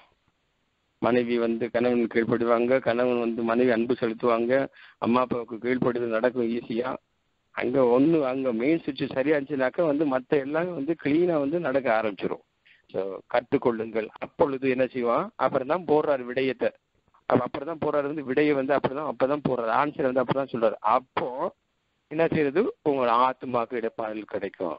புரியுதாப்பா? இலைப்பாறுதல் எங்க வேணும்னு சொல்லிட்டு இன்னைக்கு நம்ம தேடிக்கிட்டு இருக்க இளைப்பாறுதல்லாம் சரீரத்துக்கு உண்டான இளைப்பாறுதல் நாம் தேடுகிறோம். பிரியமானவர்களே, நம்முடைய ஆத்மத்திற்கு உண்டான இளைப்பாறுதல் ஆண்டவராகிய இயேசு கிறிஸ்துவிடத்துல மாத்திரம்தான் இருக்குது. அது அவர் ஒருத்தர் மாத்திரம்தான் அந்த ஆத்மாவுக்கு என்ன செய்ய முடியும், கொடுக்க முடியும். இன்னைக்கு சரீரத்துக்கு நம்ம இளைப்பாறுதல் தேடுறோம். நீங்க தூங்கி எந்திரிச்சு பெட்டில எழுந்திரிச்சாலும் சரி, உங்க சரீரம் தான் என்ன செய்யும், இளைப்பாறுதல் ஒழிய உங்க ஆத்மா இளைப்படையணும். அப்படின்னாக்க அதுக்கு நீங்க கர்த்தரிடத்துல வரணும். கர்த்தரிடத்துல என்ன செய்யணும், அவருடைய நுகத்தை ஏற்றுக்கணும். நுகத்தை ஏற்றுக்கணும்னா என்னது, அவருக்கு நம்ம காத்திருக்கணும். ஸோ காத்திருக்கணும். இப்ப இந்த காத்திருக்கிறத பற்றி பேசிட்டு நம்ம செகண்ட் கொஞ்சம் முடிக்க பார்ப்போம். ஸோ காத்திருக்கிறதுனா என்ன? இப்போ நுகன்றனா காத்திருப்புன்னு சொல்லிட்டோம். காத்திருக்குன்னா என்ன, போய் தேவனுடைய சமூகத்தில் போய் உட்காந்து ஒரு மணி நேரமா அப்படியே வண்டியை போட்டு வெயிட் பண்ணிட்டு ஆண்டவரே அப்படின்னு சொல்லிட்டு இருக்கிறதா? அது ப்ரேயர் பண்றது. ப்ரேயர்லாம் கண்டிப்பா பண்ணணும். 1 மணி நேரம் என்ன, 1 மணி நேரம்லாம் பத்தாது. ஒரு நாளைக்கு 2-3 மணி நேரம் என்ன செய்யணும், ப்ரேயர் பண்ணணும். அப்படி ப்ரேயர் பண்ண முடியலனாக்கா நான் சொல்றேன், அட்லீஸ்ட் ஒரு சாட்டர்டே ஆகுது, வாரத்தில் ஒரு நாளாவது ஒரு 3-4 மணி நேரம் ப்ரேயர் பண்ணுங்க. தயவுசெய்து ப்ரேயர் பண்ணுங்க. அது ரொம்ப நல்லது. இந்த 3 மணி நேரம் 4 மணி நேரம் ப்ரேயர் பண்றதுலாம் நான் சொன்னாலும் நமக்கு டக்குன்னு கிராஸ்ப் ஆகுறது எப்படின்னாக்கா அந்த ரிலேஷன்ஷிப்ல இருந்தா தான் வரும். யோசனை பண்ணி பாருங்க. ஆண்டவருடைய அந்த தொடர்பு அப்படி ஒரு இனிமையா இருக்கணும். இனிமையா இருந்தா தான் நேரம் போறது தெரியாது. அந்த ரிலேஷன்ஷிப் நம்ம இடத்துல பலப்பட்டு இருந்தா தான் என்ன செய்யுது, நேரம் போறது தெரியாது. இல்லை அப்படின்னாக்கா 1/2 மணி நேரம் கூட நம்மளால ஜெபம் பண்ண முடியாது, 10 நிமிஷம் ஜெபம் பண்ண முடியாது. போர் அடிச்சு போயிடும். ஸோ நம்ம அதிக நேரம் காத்திருந்து ஆண்டவரிடத்துல ஜெபிக்க பழகணும். அது இல்லை அப்படின்னாக்கா ஏதோ சம்திங் கோளாறு இருக்குது. அது என்ன செய்யணும், நம்ம சரிப்படுத்தணும். ஆண்டவர்கிட்ட கேட்கணும். ஆண்டவரே அதை செஞ்சுக்கிறார். ஆண்டவருக்கு ஜெபம் தேவையாக பண்ணி பாருங்க. அவர் 100% மனுஷனாக இருந்தார் இந்த உலகத்துல. சரி, அதே போல 100% தேவத்துவம் இருந்தது. 100% கடவுளாகவும் இருந்தார். அவர் இந்த 2 in 1 இருந்த 2வது பர்சன் ஆஃப் த ட்ரினிட்டி ஆண்டவராக இயேசு கிறிஸ்து மாத்திரம்தான். பிதா மாதிரி தான் இருந்தாரு, பரிசுத்தவான் மாதிரி தான் இருந்தாரு. ஆனா இந்த குமாரனாகிய தேவன் மாத்திரம் பாத்தீங்கன்னாக்க 2வது ஸ்தானம் தான். ஆனா அந்த 2லே இவர் 2 in 1. இவர் 100% மனுஷன், 100% கடவுள். பயங்கரமா இருக்கும் அது. ஸோ அதெல்லாம் எப்படி ஆச்சரியப்படுத்துறதுக்கான விஷயம். அதெல்லாம் உட்காந்து நீங்க ஆண்ட பாதத்துல தியானிச்சா ரொம்ப அருமையா இருக்கும். ஆண்ட பாதத்துல எல்லாத்துக்கும் நம்ம போயிட்டு இந்த பெட்டி, அதாவது என்ன செய்யறது, அந்த ஒரு இது தரோம் அது தரோம் அது கண்டிப்பா கேட்கணும். அதெல்லாம் நமக்கு வேணும். ஆனா இன்னும் நம்ம பிரேயர்ல முன்னேறவே இல்லை. எல்லாத்தையும் போயிட்டு எனக்கு அதை கொடுங்க இதை கொடுங்கன்னு தான் கேட்டுட்டு இருக்கிறோம். ஏன்னா என் குடிங்க என்னதான் சொல்லிட்டு இருக்கிறேன். நான் நம்ம பிரேயர்ல முன்னேறணும். அதாவது பிரேயரை சுத்தமா மாற்றி அமைக்கணும். அது யாரால முடியும்? நீங்கள் நானும் பிரேயர் பண்ணோம்னாக்கா நமக்கு என்ன தேவை அதுதான் கேட்டுக்கிட்டே கிடப்போம். இந்த தேஞ்ச ரெக்கார்டு பாடும் பார்த்தீங்களாக்கா அதே தான் அந்த தேஞ்ச ரெக்கார்டு ஓடுற மாதிரி தான் ஜெபத்தில் ஓடிட்டு இருக்கோம். ஃபார்மட் பிரேயர் அதை நீ ஒருவேளை உணர்ந்து சொன்னீங்கன்னாக்கா அது வெல் அண்ட் குட். அதை சொல்லக்கூடாதுன்னு சொல்ல வரல, ஏன்னா அது ஆண்டோட வார்த்தைகள் தான், தயவா சொல்லுங்க. ஆனா மந்திர மாதிரி எதையும் போத வேண்டாம். இந்த ரிப்பீட்டட் தேஞ்ச ரெக்கார்டு மாதிரி என்ன செய்யக்கூடாது, ஜெபத்துல பேசவே கூடாது ஆண்டோட்ட. அது போர் அடிச்சு ஆண்டோருக்கே போர் அடிச்சு போயிடும். நம்ம பண்ற ஜெபத்தை பார்த்து இப்ப பாக்குற பிசாசுக்கு ஏடா ஈவனா இந்த பிரேயர். நீங்கள் நானும் ஜெபம் பண்ணோம்னாக்கா அவனோட கூட்டணி எல்லாம் சும்மா கதிகலங்கி போய் நிக்கணும். அப்படிப்பட்ட ஒரு ஜெபம் என்ன செய்யணும், எழணும். முடியுமா? இன்னைக்கு அதை செய்ய முடியுமா? இன்னைக்கு நம்மளால சேலஞ்ச் பண்றேன். என்ன இன்னைக்கு நம்ம ப்ரேயர் பண்ணணும். யாரோட ப்ரேயருக்கு கண்டு பிசாசு நடுங்குறானோ அவன் தான் உண்மையா ப்ரேயர் பண்றன்னு அர்த்தம். ஏன்னா அது ரொம்ப முக்கியம். ஸோ நம்மளோட ப்ரேயர்லாம் பார்த்தீங்கன்னாக்கா சும்மா வான மண்டலத்தின் காரியங்களை கலக்கிறதா இருக்கணும். உலகத்தை கலக்கிற இங்கே வந்து விட்டார்களே அப்படின்னு சொல்றது மாதிரி அப்படி இருக்கணும். ஸோ இந்த மாதிரியான இந்த ஒரு மாதிரியான ரொட்டீன் ப்ரேயர்லாம் ஆண்டுக்கு போர் அடிக்க ப்ரேயர்லாம் விட்டுட்டு கர்த்தருக்கு என்ன செய்யணும், காத்திருக்க பழகணும். எப்படி நம்ம பழகணும்? வாங்க பார்ப்போம். இப்போ ஏசாயாக்கு திருப்போமா? Isaiah chapter 40 verse 31. இந்த 40 ஏசாயா எழுதின இந்த தீர்க்கதரிசன புஸ்தகத்திலே 40வது அதிகாரத்திலே 31வது வசனத்துல அருமையான ஒரு வசனத்தை ஆண்டவர் சொல்றாரு பாருங்களேன். கர்த்தருக்கு காத்திருக்கிறவர்களோ புதுபலன் அடைந்து கழுகுகளை போல சற்றில் அடித்து எழும்புவார்கள். அவர்கள் ஓடினாலும் இளைப்படையார்கள், நடந்தாலும் சோர்வடைய மாட்டார்கள். ஐயா, இன்னைக்கு நான் ஓடினாலும் இளைப்படைய மாட்டேன், இளைப்படைய கூடாது, நடந்தாலும் சோர்ந்து போக கூடாது. பிசிக்கலா சொல்லல ஐயா, ஸ்பிரிச்சுவலா சொல்றாரு. பிசிக்கலா நீங்க ஓடினாலும் எவ்வளவோ ஒரு ஜாம்பவானா இருந்தாலும் ஓடுனா என்ன செய்வான், அவன் இழைச்சு போவான். எவ்வளவு பெரிய பலசாலி ஆனாலும் அவன் நடந்தாலும் இழைச்சு போவான். ஆனா ஆண்டவர் இங்க சொல்றாரு இளைப்படையார்கள், சோர்ந்து போகார்கள் என்பது நம்முடைய ஆத்மத்துல குறித்து சொல்றாரு ஐயா. இங்க நம்ம கவனித்து கேட்போம். கர்த்தருக்கு காத்திருக்கிறவர்களோ புதுபலன் அடைந்து. அப்ப யார் புதுபலன் அடைய முடியும்? கர்த்தருக்கு காத்திருக்கிறவர்கள். கர்த்தருக்கு காத்திருக்கிறது ஒரு சரியான பார்க்கும் பொழுது அது நுகம். முன்னாடி மத்தேயு 11 பார்த்த போல அது நுகம். அது ரொம்ப லேசா இருக்காது. சாதாரண வெறுமனே சின்ன சின்ன காரியங்கள் காத்திருப்பு நம்மளுக்கு ரொம்ப கஷ்டமாக இருக்கும் பொழுது இங்க போயிட்டு கர்த்தருக்கு காத்திருக்கிறது அப்படின்றது ரொம்ப கஷ்டமான ஒரு காரியம். அந்த காத்திருப்புக்கு இன்னொரு அர்த்தம் சொல்லணும்னா கர்த்தருக்கு கீழ்ப்படிந்து இருக்கிறது. கர்த்தருக்கு காத்திருக்கிறது என்ன செய்யறது? கர்த்தருடைய காரியங்களை கற்றுக்கொள்வது, அதன் பிரகாரமாக செய்வது, இதெல்லாம் அதுல என்ன செய்வது அடங்கி இருக்கிறது. அதான் சொன்ன இது நுகம். ஆண்டவர் சொல்லிட்டாரு, இது நுகம். எனக்கு காத்திருக்கிற சாதாரண காரியம் இல்லப்பா. எனக்கு காத்திருக்கிறேன்னாக்க அது நுகம். ஆனா ஆண்டவர் தரக்கூடிய நுகம் என்ன தெரியுமா? நம்மளுக்கு ரொம்ப ஆசீர்வாதம். அந்த நுகம் அதுதான் நமக்கு என்ன செய்யும், நம்முடைய ஆத்துமத்துக்கு ஒரு உண்மையான இளைப்பாறுதலை கொண்டு வரும். அந்த நுகம் இருந்தா தான் நமக்கு என்ன செய்யும், இளைப்பாறுதல் வரும். அந்த நுகம் இருந்தா தான் நம்ம என்ன செய்ய மாட்டோம், சோர்வடைந்து போக மாட்டோம். இது கர்த்தர் கொடுக்கக்கூடிய நுகம். இந்த கர்த்தருடைய நுகம் இன்றைக்கு நமக்கு ஆசீர்வாதமானது. இந்த நுகத்தை நம்ம என்ன செய்யும், ஆண்டவரிடத்திலிருந்து நம்ம பெற்றுக்கொள்ள வேண்டும். ஹல்லேலூயா, சோதரன் கர்த்தருக்கு மகிமை உண்டாவதாக. இந்த நுகத்தை, இந்த காத்திருப்பை நாம தேடி விரும்பி பெற்றுக்கொள்ள வேண்டும். சோ கர்த்தருக்கு காத்திருப்பது என்பது அதுல ஒரு காரியம் ஜெபிப்பது கூட. ஜெபிப்பது எப்படின்றது நான் சொல்லிட்டேன். எப்படி நம்மளுடைய ஜெபங்கள் இருக்கணும், அவ்வளவு ஃபயரா இருக்கணும், அனாயிண்டிங்கா இருக்கணும். கர்த்தருடைய சமூகத்தை நம்ம ஜெபிக்கும் பொழுது நம்ம சாதாரண ஆட்கள் இல்ல, நம்ம ஏதோ முறைமைக்காக ஜெபம் பண்றக்கூடிய ஆட்கள் இல்ல. இது தேவனுக்கு நமக்கு விடைக்கக்கூடிய உறவு பாலம். சோ அடுத்து நீங்க பார்க்கும் பொழுது இப்ப கர்த்தருக்கு நம்ம இந்த செய்யணும், காத்திருக்கணும். காத்திருந்தா தான் ஒரு புது பலன் வரும். இங்க பாருங்க, இதுல இன்னொரு முக்கியமான ஒரு காரியம் இருக்குது. அப்ப புது பலன் நமக்கு வேணும் அப்படின்னாக்க அவருடைய சமூகத்துல காத்திருக்கணும். என்னப்பா இது காத்திருக்குன்னா அந்த ஜெபம் இருக்குது, ஆண்டோடைய சத்தத்துக்கு கீழ்ப்படிந்திருக்கிறது, ஆண்டோடைய சத்தியத்தை செய்யறது, இதெல்லாம் இருக்கிறது. ஆனா இதுக்கெல்லாம் தலையாயது ஒண்ணு என்ன தெரியுமா? காத்திருக்கிறது வந்து சும்மா நம்மளால காத்திருக்க முடியாது ஐயா.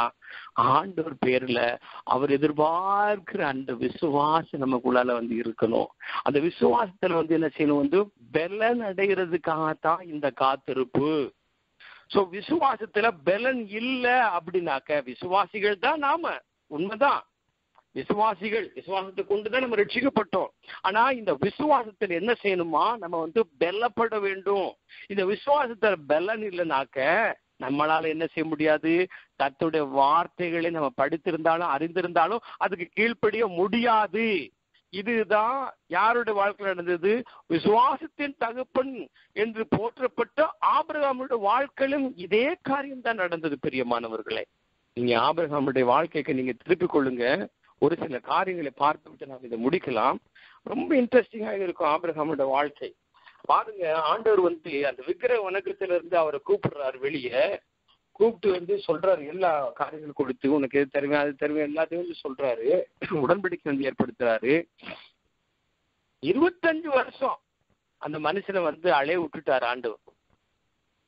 அதுல பாத்தீங்கன்னாக்கா 17வது வசனத்துல 17வது வசனத்துக்கு முன்னாடி கிட்டத்தட்ட வந்து அந்த 15:6 எழுதியிருக்கிறது. அவன் கர்த்தரை விசுவாசித்தான், அதை அவர் அவனுக்கு தேவ நீதியாக எண்ணினார். பாருங்க, கர்த்தரை விசுவாசித்தான், அதை அவனுக்கு தேவநீதியாக எண்ணினார் அப்படின்ட்டு வந்து இருக்குது. இத விசுவாசித்தான். ஆனாலும் என்ன செஞ்சான்? அந்த விசுவாசத்துல பலன் இல்லை. அங்க போறான். கடைசியில வந்து என்னாச்சு? தன் மனைவியோட பேச்சை கேட்டு அங்க ஆகாரோட சேர்ந்து அங்கே இஸ்மவேலை பிறப்பித்தான்.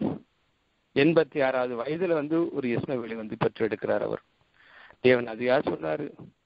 அப்போ விசுவாசம் இருக்குதான், உண்மைதான், இல்லைன்னா சொல்ல முடியாது. நீங்களாலும் விசுவாசத்தான், யாராச்சும் இல்லைன்னா சொல்லுவாங்க. ஆனா என்ன இல்லை? அந்த விசுவாசத்துல பலன் இல்லை. ஆபிரகாமுக்கு வந்து விசுவாசித்தான், ஆண்டவர் தேவனியா கூட என்னன்னாருதான், உண்மைதான். ஆனா அந்த விசுவாசத்துல என்ன வந்து பலன் இல்லை. எப்ப பலன் வரும்? அந்த காத்திருப்பு. அந்த காத்திருப்பு கர்த்தருக்கு காத்திருக்கத்தான் அவருடைய மேல வந்து என்ன செய்யும்? அந்த விசுவாசம் வந்து ஸ்ட்ராங் ஆகும், விசுவாசம் வந்து பலப்படும். அந்த விசுவாசம் வந்து பலன் அடையத்தான் என்ன செய்ய முடியும்? வந்து ஒரு கழுகுன போல செட்டைகளை அடித்து ஆவிக்குரிய ஜீவிதத்துல நீங்க என்ன செய்யும்? வந்து பறக்க முடியும்.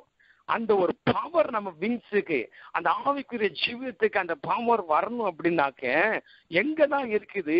அந்த கழுகு வந்து எப்படி கண்மலையின் மேல காத்திருக்கிறதோ, அந்த உடைந்து போன இறகுகளை பீத்து எறியத்தக்கதாக, அந்த நசுங்கி போன எல்லா விதமான அந்த கூர்மையற்ற அந்த நகங்களை பிடுங்கி போடும்படியாக அது அங்க காத்திருக்கத்தக்கதாக இருக்கிறது. அது யோசனை பண்ணி பாருங்க. சாப்பிடாத கழுகு போயிட்டு வந்து அங்க பெரிய மலை உச்சியில உட்கார்ந்து இருக்கும் பொழுது முன்னாடியே வந்து எல்லாத்தையும் சாப்பிட்டு வந்து போல இருக்கு. வந்து பிரேக்ஃபாஸ்ட், லஞ்ச், டின்னர் எல்லாத்தையும் சாப்பிட்டுட்டு வந்து உட்காந்து மாட்டிருக்கு. வந்து அதோட சரி, அடுத்து வந்து ஃபுல்லா மொட்டையாகி வந்து நிக்குமா அந்த கழுகு. யோசனை பண்ணி பாருங்க. நீங்க கழுகு வந்து தயவுசெய்து வந்து கூகுள்ல எடுத்து பாருங்களேன். வந்து இஸ்ரவேல்ல வந்து இருக்கக்கூடிய கழுகுகள்லாம் பாத்தீங்கன்னாக்கா வந்து செட்டையே வந்து பாத்தீங்கன்னாக்கா ஒரு பயங்கரமா இருக்கும். வந்து எத்தனையோ அடிகள்லாம் வந்து போட்டிருக்கிறாங்க. இந்த சைடு ஒரு செட்டை, அந்த சைடு ஒரு செட்டை.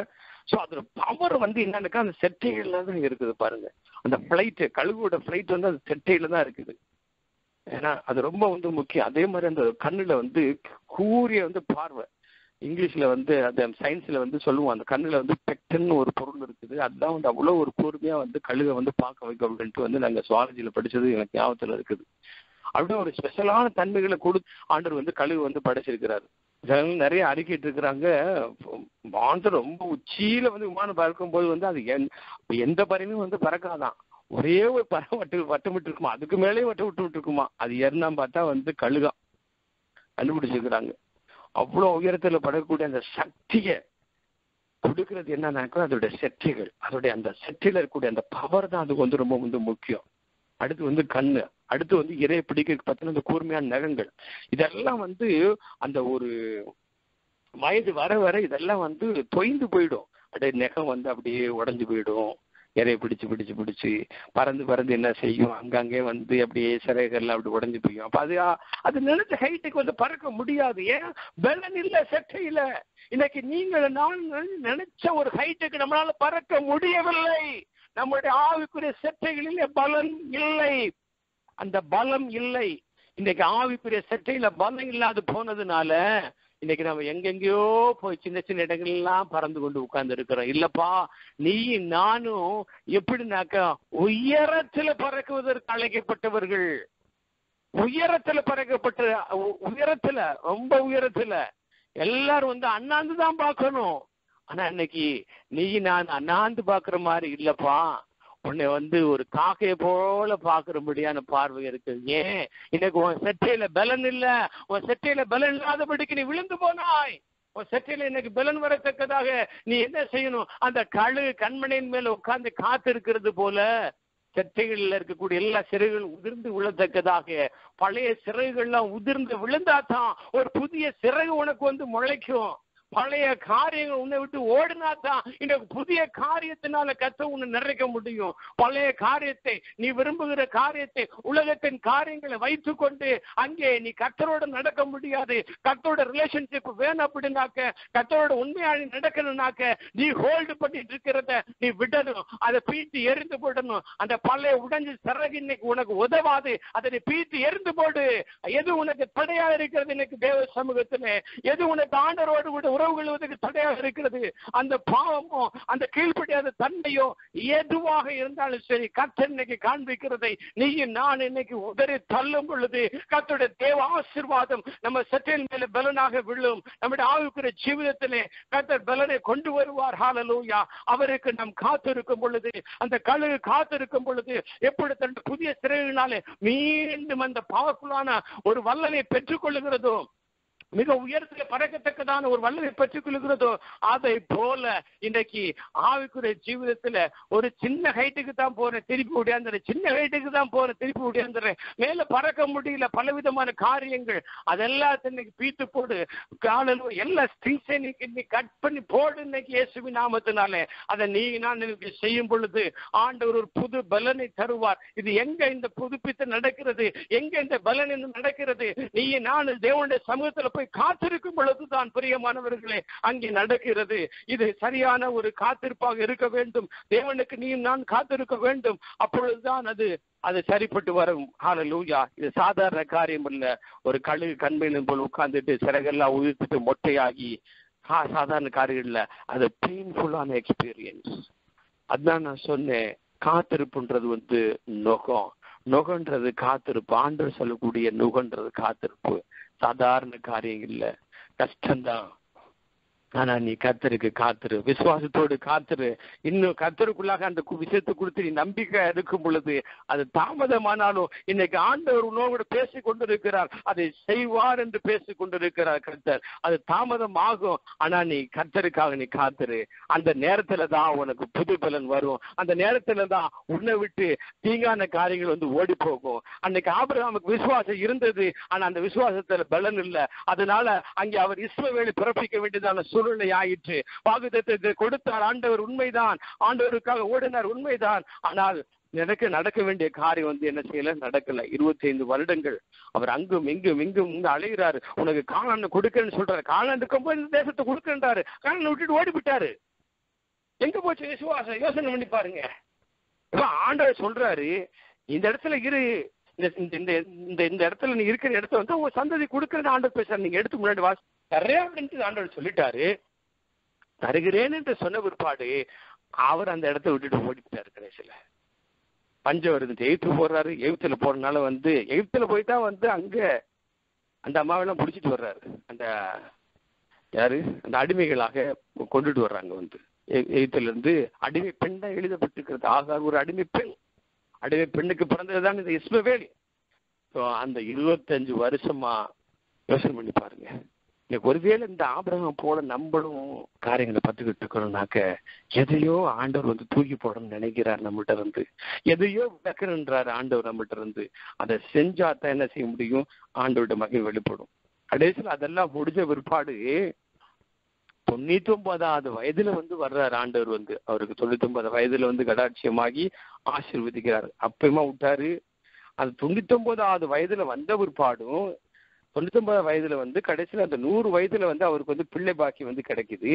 அந்த 100 வயதுல பிள்ளை பாக்கி கிடைச்சதுக்கு அப்புறம் 17 நினைக்கிறேன், 17 தான் ஆபிரகாம் 99 வயதான பொழுது ஆபிரகாம் தரிசனாகி சொல்றாரு, நான் சர்வ வல்லமையுள்ள தேவன், நீ எனக்கு முன்பாக நடந்து கொண்டு உத்தமனாக இரு அப்படின்னு சொல்றாரு. அடுத்து பாத்தீங்கன்னாக்கா இங்கிட்டு 22வது வசனத்துல ஆதியாகமம் 22ல சொல்றாரு, சோதிக்கிறாரு ஆபிரகாம.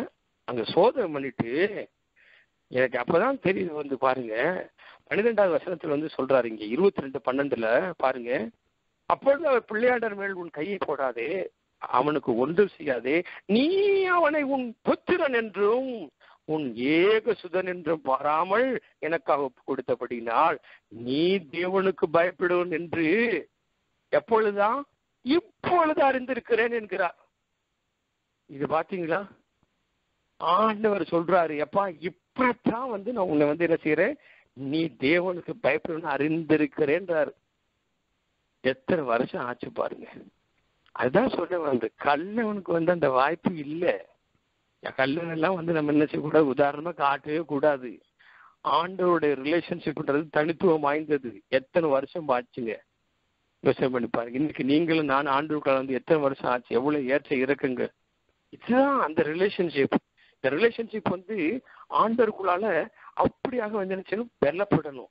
எவ்வளோ காலம் நடந்த விற்பாடு தான். 100 வயசுல ஈசாக்க கொடுத்த விற்பாடு தான். ஈசாக்கும் ஒரு வயசு வந்த விற்பாடு அப்புறம் அந்த சோதனையில தான் வெளிப்படுது. இப்பொழுது அறிந்திருக்கிறேன் அப்படின்னு சொல்றாரு. அப்ப அதுக்கு முன்னாடி என்ன செய்யல, அறியல் தான் அர்த்தம். விசுவாசியா விசுவாசி தான், உங்களை போல என்ன போலதான் இருந்தாரு. பலன் இல்ல விசுவாசத்துல என்ன செய்ய பலன் இல்ல.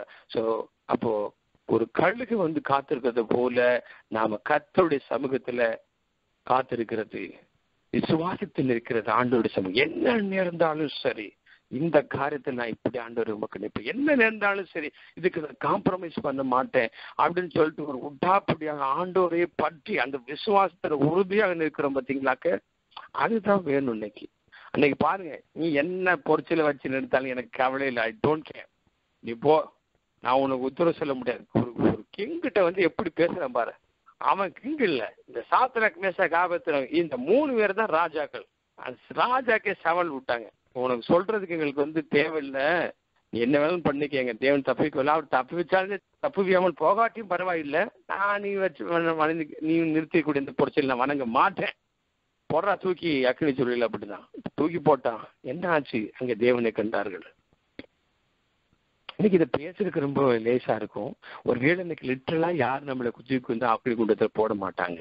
ஆனா இன்னைக்கு ஒரு வேளை இன்னைக்கு அக்கினிமயமான ஒரு சூழ்நிலைக்குள்ளாக நம்ம நின்று கொண்டிருந்தமையாக்க இன்னைக்கு ஆண்டவர் நம்ம பார்த்து சொல்றாரு, மகனே மகளே, நீ எனக்கு காத்திருக்கிறபடினாலே, நீ எனக்கு நீ காத்திருக்கிறபடினாலே இந்த அக்கினிமயமான சூழ்நிலையிலிருந்து நான் உன்னை விடுவிப்பேன், நான் உன்னோடு இருக்கிறதை மற்றவருடைய கண்கள் காணும். ஏன்? நீ எனக்கு காத்திருந்த. அதுதான் பலன், அந்த விசுவாசம். அந்த விசுவாசம் இல்லை அப்படின்னாக்க என்ன செய்ய முடியாது, வராது. காத்திருப்பதில் தான் விசுவாசமே பிறக்குது அங்கே. ஸோ நம்மளுடைய விசுவாசம் நம்மகிட்ட இருக்குது, ஆனால் அது பலனடையணும் அப்படின்னாக்க அங்கே கர்த்தருக்குள்ளாக அந்த காத்திருப்பு, அந்த பாதையில போகக்கூடிய அந்த அனுபவங்களுடைய காரியங்கள்னால நமக்கு ஏற்படக்கூடிய அந்த ஸ்ட்ரென்த். ஸோ அந்த பலன் நமக்குள்ளாக வரத்தக்கதாக, அந்த நுகம் நமக்குள்ளாக ஏற்படத்தக்கதாக, ஆண்டோட நுகத்தை ஏற்றுக்கொள்ளத்தக்கதாக என்ன செய்யணும், இன்னைக்கு நம்ம ஒப்பு கொடுக்கணும். யோசனை பண்ணி பார்ப்போம். இன்னைக்கு நிறைய இதுல காரியங்கள் நம்ம பேசிக்கொண்டே போகலாம். இன்னைக்கு நான் இதோட முடிக்கிறேன். கர்த்தருக்கு ஸ்தோத்திரம். நிறைய இல்லஸ்ட்ரேஷன்ஸ் நம்ம சொல்லலாம். ஆண்டவர் வாக்குத்தத்தம் பண்ணப்பட்ட கானான் தேசத்தை கொடுப்பேன்னு சொல்லி சொன்னது நல்லா யாருக்கும் தெரியும். ஆபிரகாமுக்கு தெரியும், ஈசாக்கு தெரியும், ஈசாக்குல இருந்து யாக்கோபுக்கு தெரியும். யாக்கோபு காலத்திலும் பஞ்சம் வந்துச்சு, எழுத்துக்கு போனாங்க. போனவங்க அப்படியே அங்க போய் இருந்துட்டாங்களே. யோசனை பண்ணி பாருங்க. அப்ப அந்த வாக்குத்தத்தம் என்ன போச்சு? கர்த்தருக்கு காக்க முடியல. வாக்குத்தத்தம் காத்துல பறந்து போச்சு. இன்னைக்கு எத்தனை வாக்குத்தத்தங்கள் ஆண்டு நமக்கு கொடுத்திருக்கிறார், எத்தனை வாக்குத்தத்தை நீங்க எழுதி வச்சிருக்கீங்க? எழுதி வைக்கிற பழக்கம் இருக்கா? சொல்லுங்க. கர்த்தர் பேசும்போது இன்னைக்கு எத்தனை பேர் டைரி எடுத்து எழுதி வைக்கீங்க? நான் இன்னைக்கு சொல்றேன், ப்ளீஸ். இனியாவது ஆண்டவர் உங்களுக்கு கொடுக்கக்கூடிய வாக்குத்தத்தை. ஆண்டவர் பேசிட்டே இருக்கிறாருங்க நம்ம கூட. ஆனா ஆண்டவருக்கு நம்ம செவி மடுக்கணும். ஆண்டவருக்கு செவி மடுக்கிற மத்தியில தயவுசெய்து எழுதி வைங்க, எழுதி வைங்க, எழுதி வைங்க. நான் பைபிள்ல அண்டர்லைன் பண்ணிட்டு ஒரு காலத்துல விட்டுட்டேன். அப்புறம் ஒரு ஒரு ஊழியக்காரர் சொன்னாரு, ஆண்டவர் உங்களோட இந்த வசனத்தை பத்தி பேசினாரு அப்படின்னு சொல்லிட்டு. ஆமா, பேசிதான் இருக்கிறாரு. அதை நீங்க அன்னைக்கு ஒழுங்கா பிடிச்சிருந்தீங்கன்னாக்க இன்னைக்கு நல்ல இன்னும் என்ன செய்யலாம், ஒரு இந்த காரியங்கள்லாம் உங்களுக்கு இப்படி நடந்திருக்கும் அப்படின்ட்டு சொன்னாங்க. உண்மைதான். அது இன்னொருத்தர் அதை ஞாபகப்படுத்தும் போது இருந்துச்சு. அன்னையில இருந்து நான் நினைச்சேன் அட்லீஸ்ட் நம்ம என்ன செய்யணும், எழுதி வைக்கணும்னு சொல்லிட்டு இன்னைக்கு ஆண்டவர் பேசுற காரியம் நான் எழுதிக்கிட்டு இருக்கிறேன். அது போல நான் உங்களோட அனுபவத்தை தான் சொல்றேன். நான் இதை பெருமை பாராட்டுக்கிறதுக்கு சொல்லலை. நான் செய்ய மறந்துட்டேன், அப்புறம் எனக்கு நினைவுபடுத்தி நான் செய்கிறேன். நீங்க ஏற்கனவே செஞ்சுட்டு இருந்தீங்கன்னாக்கா ஆண்டவர் உங்களை ஆசீர்வதிப்பாராங்க. ஒருவேளை செய்யல அப்படின்னாக்கா இனியாவது என்ன செய்யுங்க, ஆண்டோட வார்த்தை நமக்காக பிரத்யேகமா, இது எல்லாமே நமக்கு தான். ஆனா ஸ்பெஷலா ஹைலைட் பண்ணி ஆண்டவர் அந்த சில ப்ராமிசத்தை கொடுக்கும் பொழுது அது எவ்வளவு ஒரு ஆசீர்வாதமானது. அது இன்னைக்கு மட்டுமா, நாளைக்கு மட்டுமா, நாளைக்கு மட்டுமா, இல்ல இந்த வருஷத்துக்கு மட்டுமா, அடுத்த வருஷத்துக்கு மட்டுமா, இது நித்தியத்துக்கும் கடந்து வரும். ஆமா, இன்னைக்கு உங்களுக்கு ஆண்டவர் என்ன வாக்குத்தத்தை கொடுக்குறாரோ சொல்றாரோ அதை எழுதி வச்சு ஜெபம் பண்ணி பாருங்க. அதோட பலனை நீங்க நித்தியத்துக்கும் அனுபவிக்கலாம். ஏன் தெரியுமா? நித்தியத்துக்கும் வரக்கூடியது ஆண்டவர் வார்த்தைகள் தாங்க, வேற ஒண்ணுமே கிடையாது. வானம் ஒழிஞ்சு போயிடும், பூமி நிலைமை போயிடும், என் வார்த்தைகள் ஒரு காலம் மாறுவது இல்லை. அது ஒரு வருஷத்துக்கு தான் வாக்குத்தத்த வசனமா? அது ஒரு வாசத்துக்கு தான் வாக்குத்தத்த வசனமா? இல்ல. ஏமாத்தி எப்படியே போயிட்டு நம்ம நம்மளையெல்லாம் ஏமாத்தி விட்டாங்க. அப்படி என்ன வாக்குத்தத்த வசனம் அடுத்த வருஷத்துக்கு என்ன வாக்குத்தத்த வசனம், புது வாக்குத்தத்த வசனம் கிடைக்குமா அப்படின்ட்டு உனக்கு கொடுத்த அந்த ஒரு வாக்குத்தத்த வசனமே போதுங்க. ஒரு வாக்குத்தத்த வசனத்தை தான் ஆண்டவர் யாரு கொடுத்தாரு? ஆபிரகாம் கொடுத்தாரு. உடன்படிக்கை போட்டார். நான் சர்வ வல்லமையுள்ள தேவன், நீ எனக்கு முன்பா நடந்து கொண்டு உத்தமனாக இரு போட்டாரு. பேரை மாத்திர எல்லாம் செஞ்சாரு. இயேசுக்குள்ளாக ஆபிரகாமுக்கு நம்ம பிள்ளைகளாக இருக்கிறோன்ற நம்மளையும் ஆண்டவர் எழுதி வச்சுக்கிறார். பாருங்களேன், எவ்வளவு பெரிய ஆசீர்வாதமான காரியங்கள் எங்கிட்ட இருந்து வந்துச்சு. இதெல்லாமே வாக்குத்தத்த வசனம். Please pay attention. நான் சொல்றது தயவுசெய்து கேட்டு எழுதுங்க. நீங்க வாக்குத்தத்த வசனங்கள் ரொம்ப முக்கியம். ஆண்டை நம்ம கொடுக்கறது எது இயர்லி வாக்குத்தத்த வசனம் இல்ல, மாசம் வாக்குத்தத்த வசனம் இல்ல, நித்தியத்துக்கு வரக்கூடியதான வாக்குத்தத்த வசனங்கள். அதை பிடித்து கொண்டு ஜெபம் பண்ணி காத்திருந்து ஆண்டோட சமூகத்துல பலனை பெற்றுக் கொள்ளுவோம். இதுதான் ஆண்டோட சமூகத்துல நடக்கிறது. காத்திருக்கும் பொழுது என்ன செய்யறாரு? ஆண்டவர் அந்த வாக்குத்தத்த வசனத்தை கொடுக்குறாரு. அங்க கற்றுக்கொள்ளும் பொழுது ஆண்டவர் பரிசுத்தானோட இடைப்பட்டு நமக்கு வாசகங்களை போதிக்கும் பொழுது வாக்குத்தத்த வசனம் கொடுக்குறாரு. அதை கீழ்ப்படி சொல்றாரு. நிறைய காரியங்கள் இதெல்லாம் ஒரு ப்ராசஸ். இதெல்லாமே இதெல்லாம் ஒரு ப்ராசஸ். ஸோ கர்த்தருக்கு ஸ்தோத்திரம். கர்த்தரோட நாம் மகத்துவப்படுவதாக. அன்னைக்கு நேரம் கடந்துருச்சுன்னு நினைக்கிறேன். இந்த காரியங்கள் கொடுத்து என்ன பேசிட்டே போகலாம். இது நமக்கு ரொம்ப பிரயோஜனமாக இருக்கும். ஸோ கர்த்தருக்கு காத்திருக்கிறது நம்ம கற்றுக்கொள்ளும் பொழுது அது நம்முடைய விசுவாசத்தை, நம்முடைய ஆவிக்குரிய ஜீவிதத்துல அந்த விசுவாசத்தின் பலனை வர்த்திகை பண்ணும். ஸோ எவ்வளவுக்கு எவ்வளவு அதிகமாக விசுவாசிக்கிறோமோ அவ்வளவுக்கு அளவு ஆண்டோட சமூகத்தில் என்ன செய்யும்? நமக்கு ரெஸ்ட் உண்டாகும். If you want more rest in God, so we need more faith. So more faith இருக்கும் பொழுது அங்கே எங்கே மோர் ஃபெய்த் வரும்? ஆண்டோடைய எனக்கு விசுவாசத்தை வர்த்திக்கு கேட்கறதுனால வராது. அது ஆண்டோட சமூகத்தில் அந்த வசனங்களை பிடித்து ஜெபித்து காத்திருக்கிறதுனால தான் அந்த நமக்கு வரும். காத்திருக்கிற சாதாரண காரியங்கள்ல கர்த்தர் தான் அந்த கிருபையை கொடுக்கணும். ஒரு கழுகு போய் காத்திருக்கிறாக்க, ஒரு கழுகு போய் அதோட பலனை பெற்றுக்கிறதுக்கு காத்திருக்கனாக்க, 5 அறிவு படைச்ச ஒரு பிராணி போய் காத்துக்கிட்டு இருக்குனாக்க கர்த்தர் அதிலும் நம்மளை மேன்மையாக வச்சிருக்கிறார் அல்லவா? நம்ம காத்திருப்போம் என்று சொல்லுவோமா? ஆண்டவரே, ஒரு கழுகு போய் காத்திருக்குனாக்கா, அது பறக்கிறது காத்திருக்குனாக்கா, நான் ஆவிக்குற ஜீவிதத்தில் இன்னைக்கு பறக்கணும் ஆண்டவரே, நான் எப்படி பறக்கணும் என்று நீர் நினைத்திருக்கிறீரோ அந்த வண்ணமாய் நான் பறக்கும்படியாக என் செட்டைகளில், என் ஆவிக்குரிய செட்டைகளிலே உம்முடைய புது பலன் அடையும்படியாக அந்த கழுகினை போல நான் பறந்து செல்லும்படியானது ஒரு தேவ பலத்தை எனக்கு தாரும். நம்முடைய சமூகத்தில் காத்திருப்பேன். நான் உண்மை விடுவதில்லை. நான் ஆண்டவரை பற்றி கொள்ளுகிறேன், வசனங்களை பற்றி கொள்ளுகிறேன் அப்படின்னு சொல்லிட்டு இன்னைக்கு அவருடைய உறவுக்குள்ளால வருவோமா? இன்னைக்கு உறவுக்குள்ளால வருமா? தேவனுடைய உறவுக்குள்ளால வருமா? நம்ம ஒப்பு கொடுப்போமா? இதுவரைக்கும் ஆண்டவருடைய சமூகத்துல நீங்க நடந்திருந்திருக்கலாம், நீங்க கீழ்ப்படியாம இருந்திருக்கலாம், ஒரு விசுவாசத்தை இருந்திருக்கலாம், ஆனா விசுவாசத்துல பலன் இல்ல. இன்னைக்கு எல்லாத்துக்கும் வந்து நீங்க ஒப்பு கொடுங்க.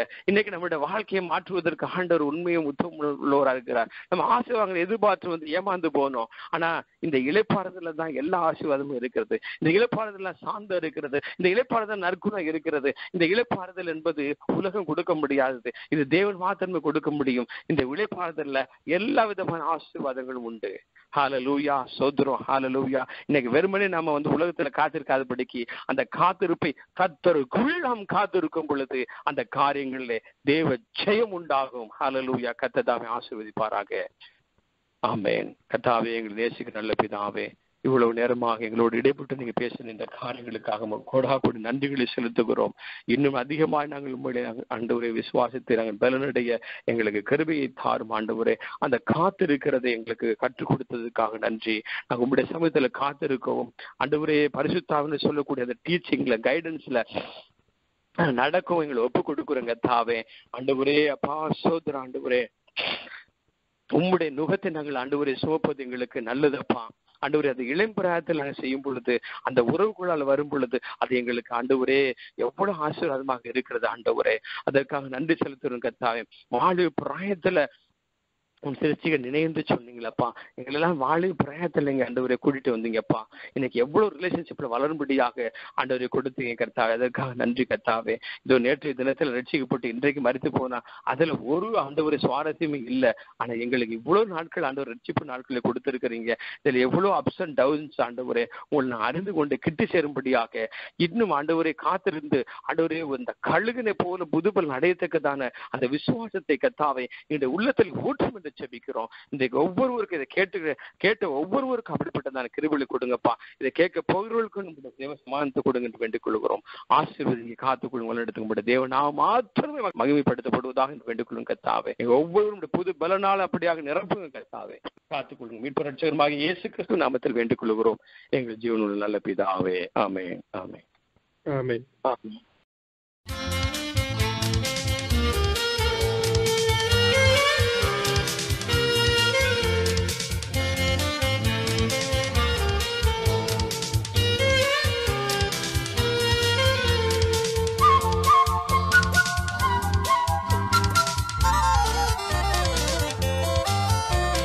கர்த்தருக்கு காத்திருந்து கழுகு போல் பலன் அடைந்து செட்டைகளை அடித்து உயரே எழும்பிடுவார்.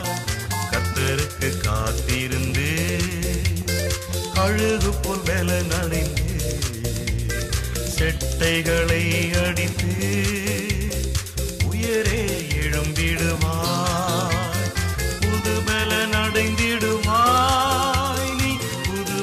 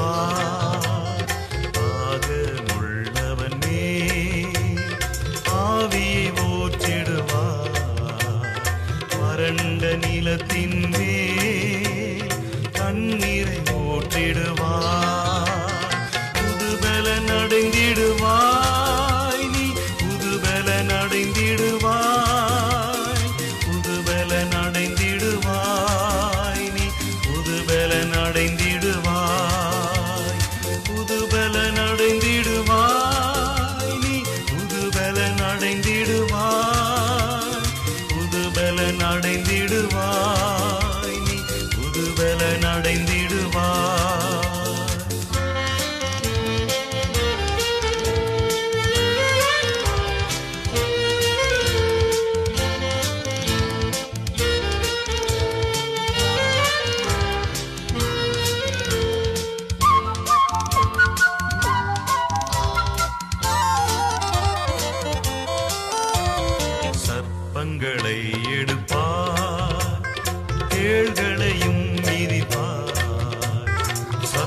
சத்ருவின் அதிகாரம் சகலமும் மேற்கொள்வார்.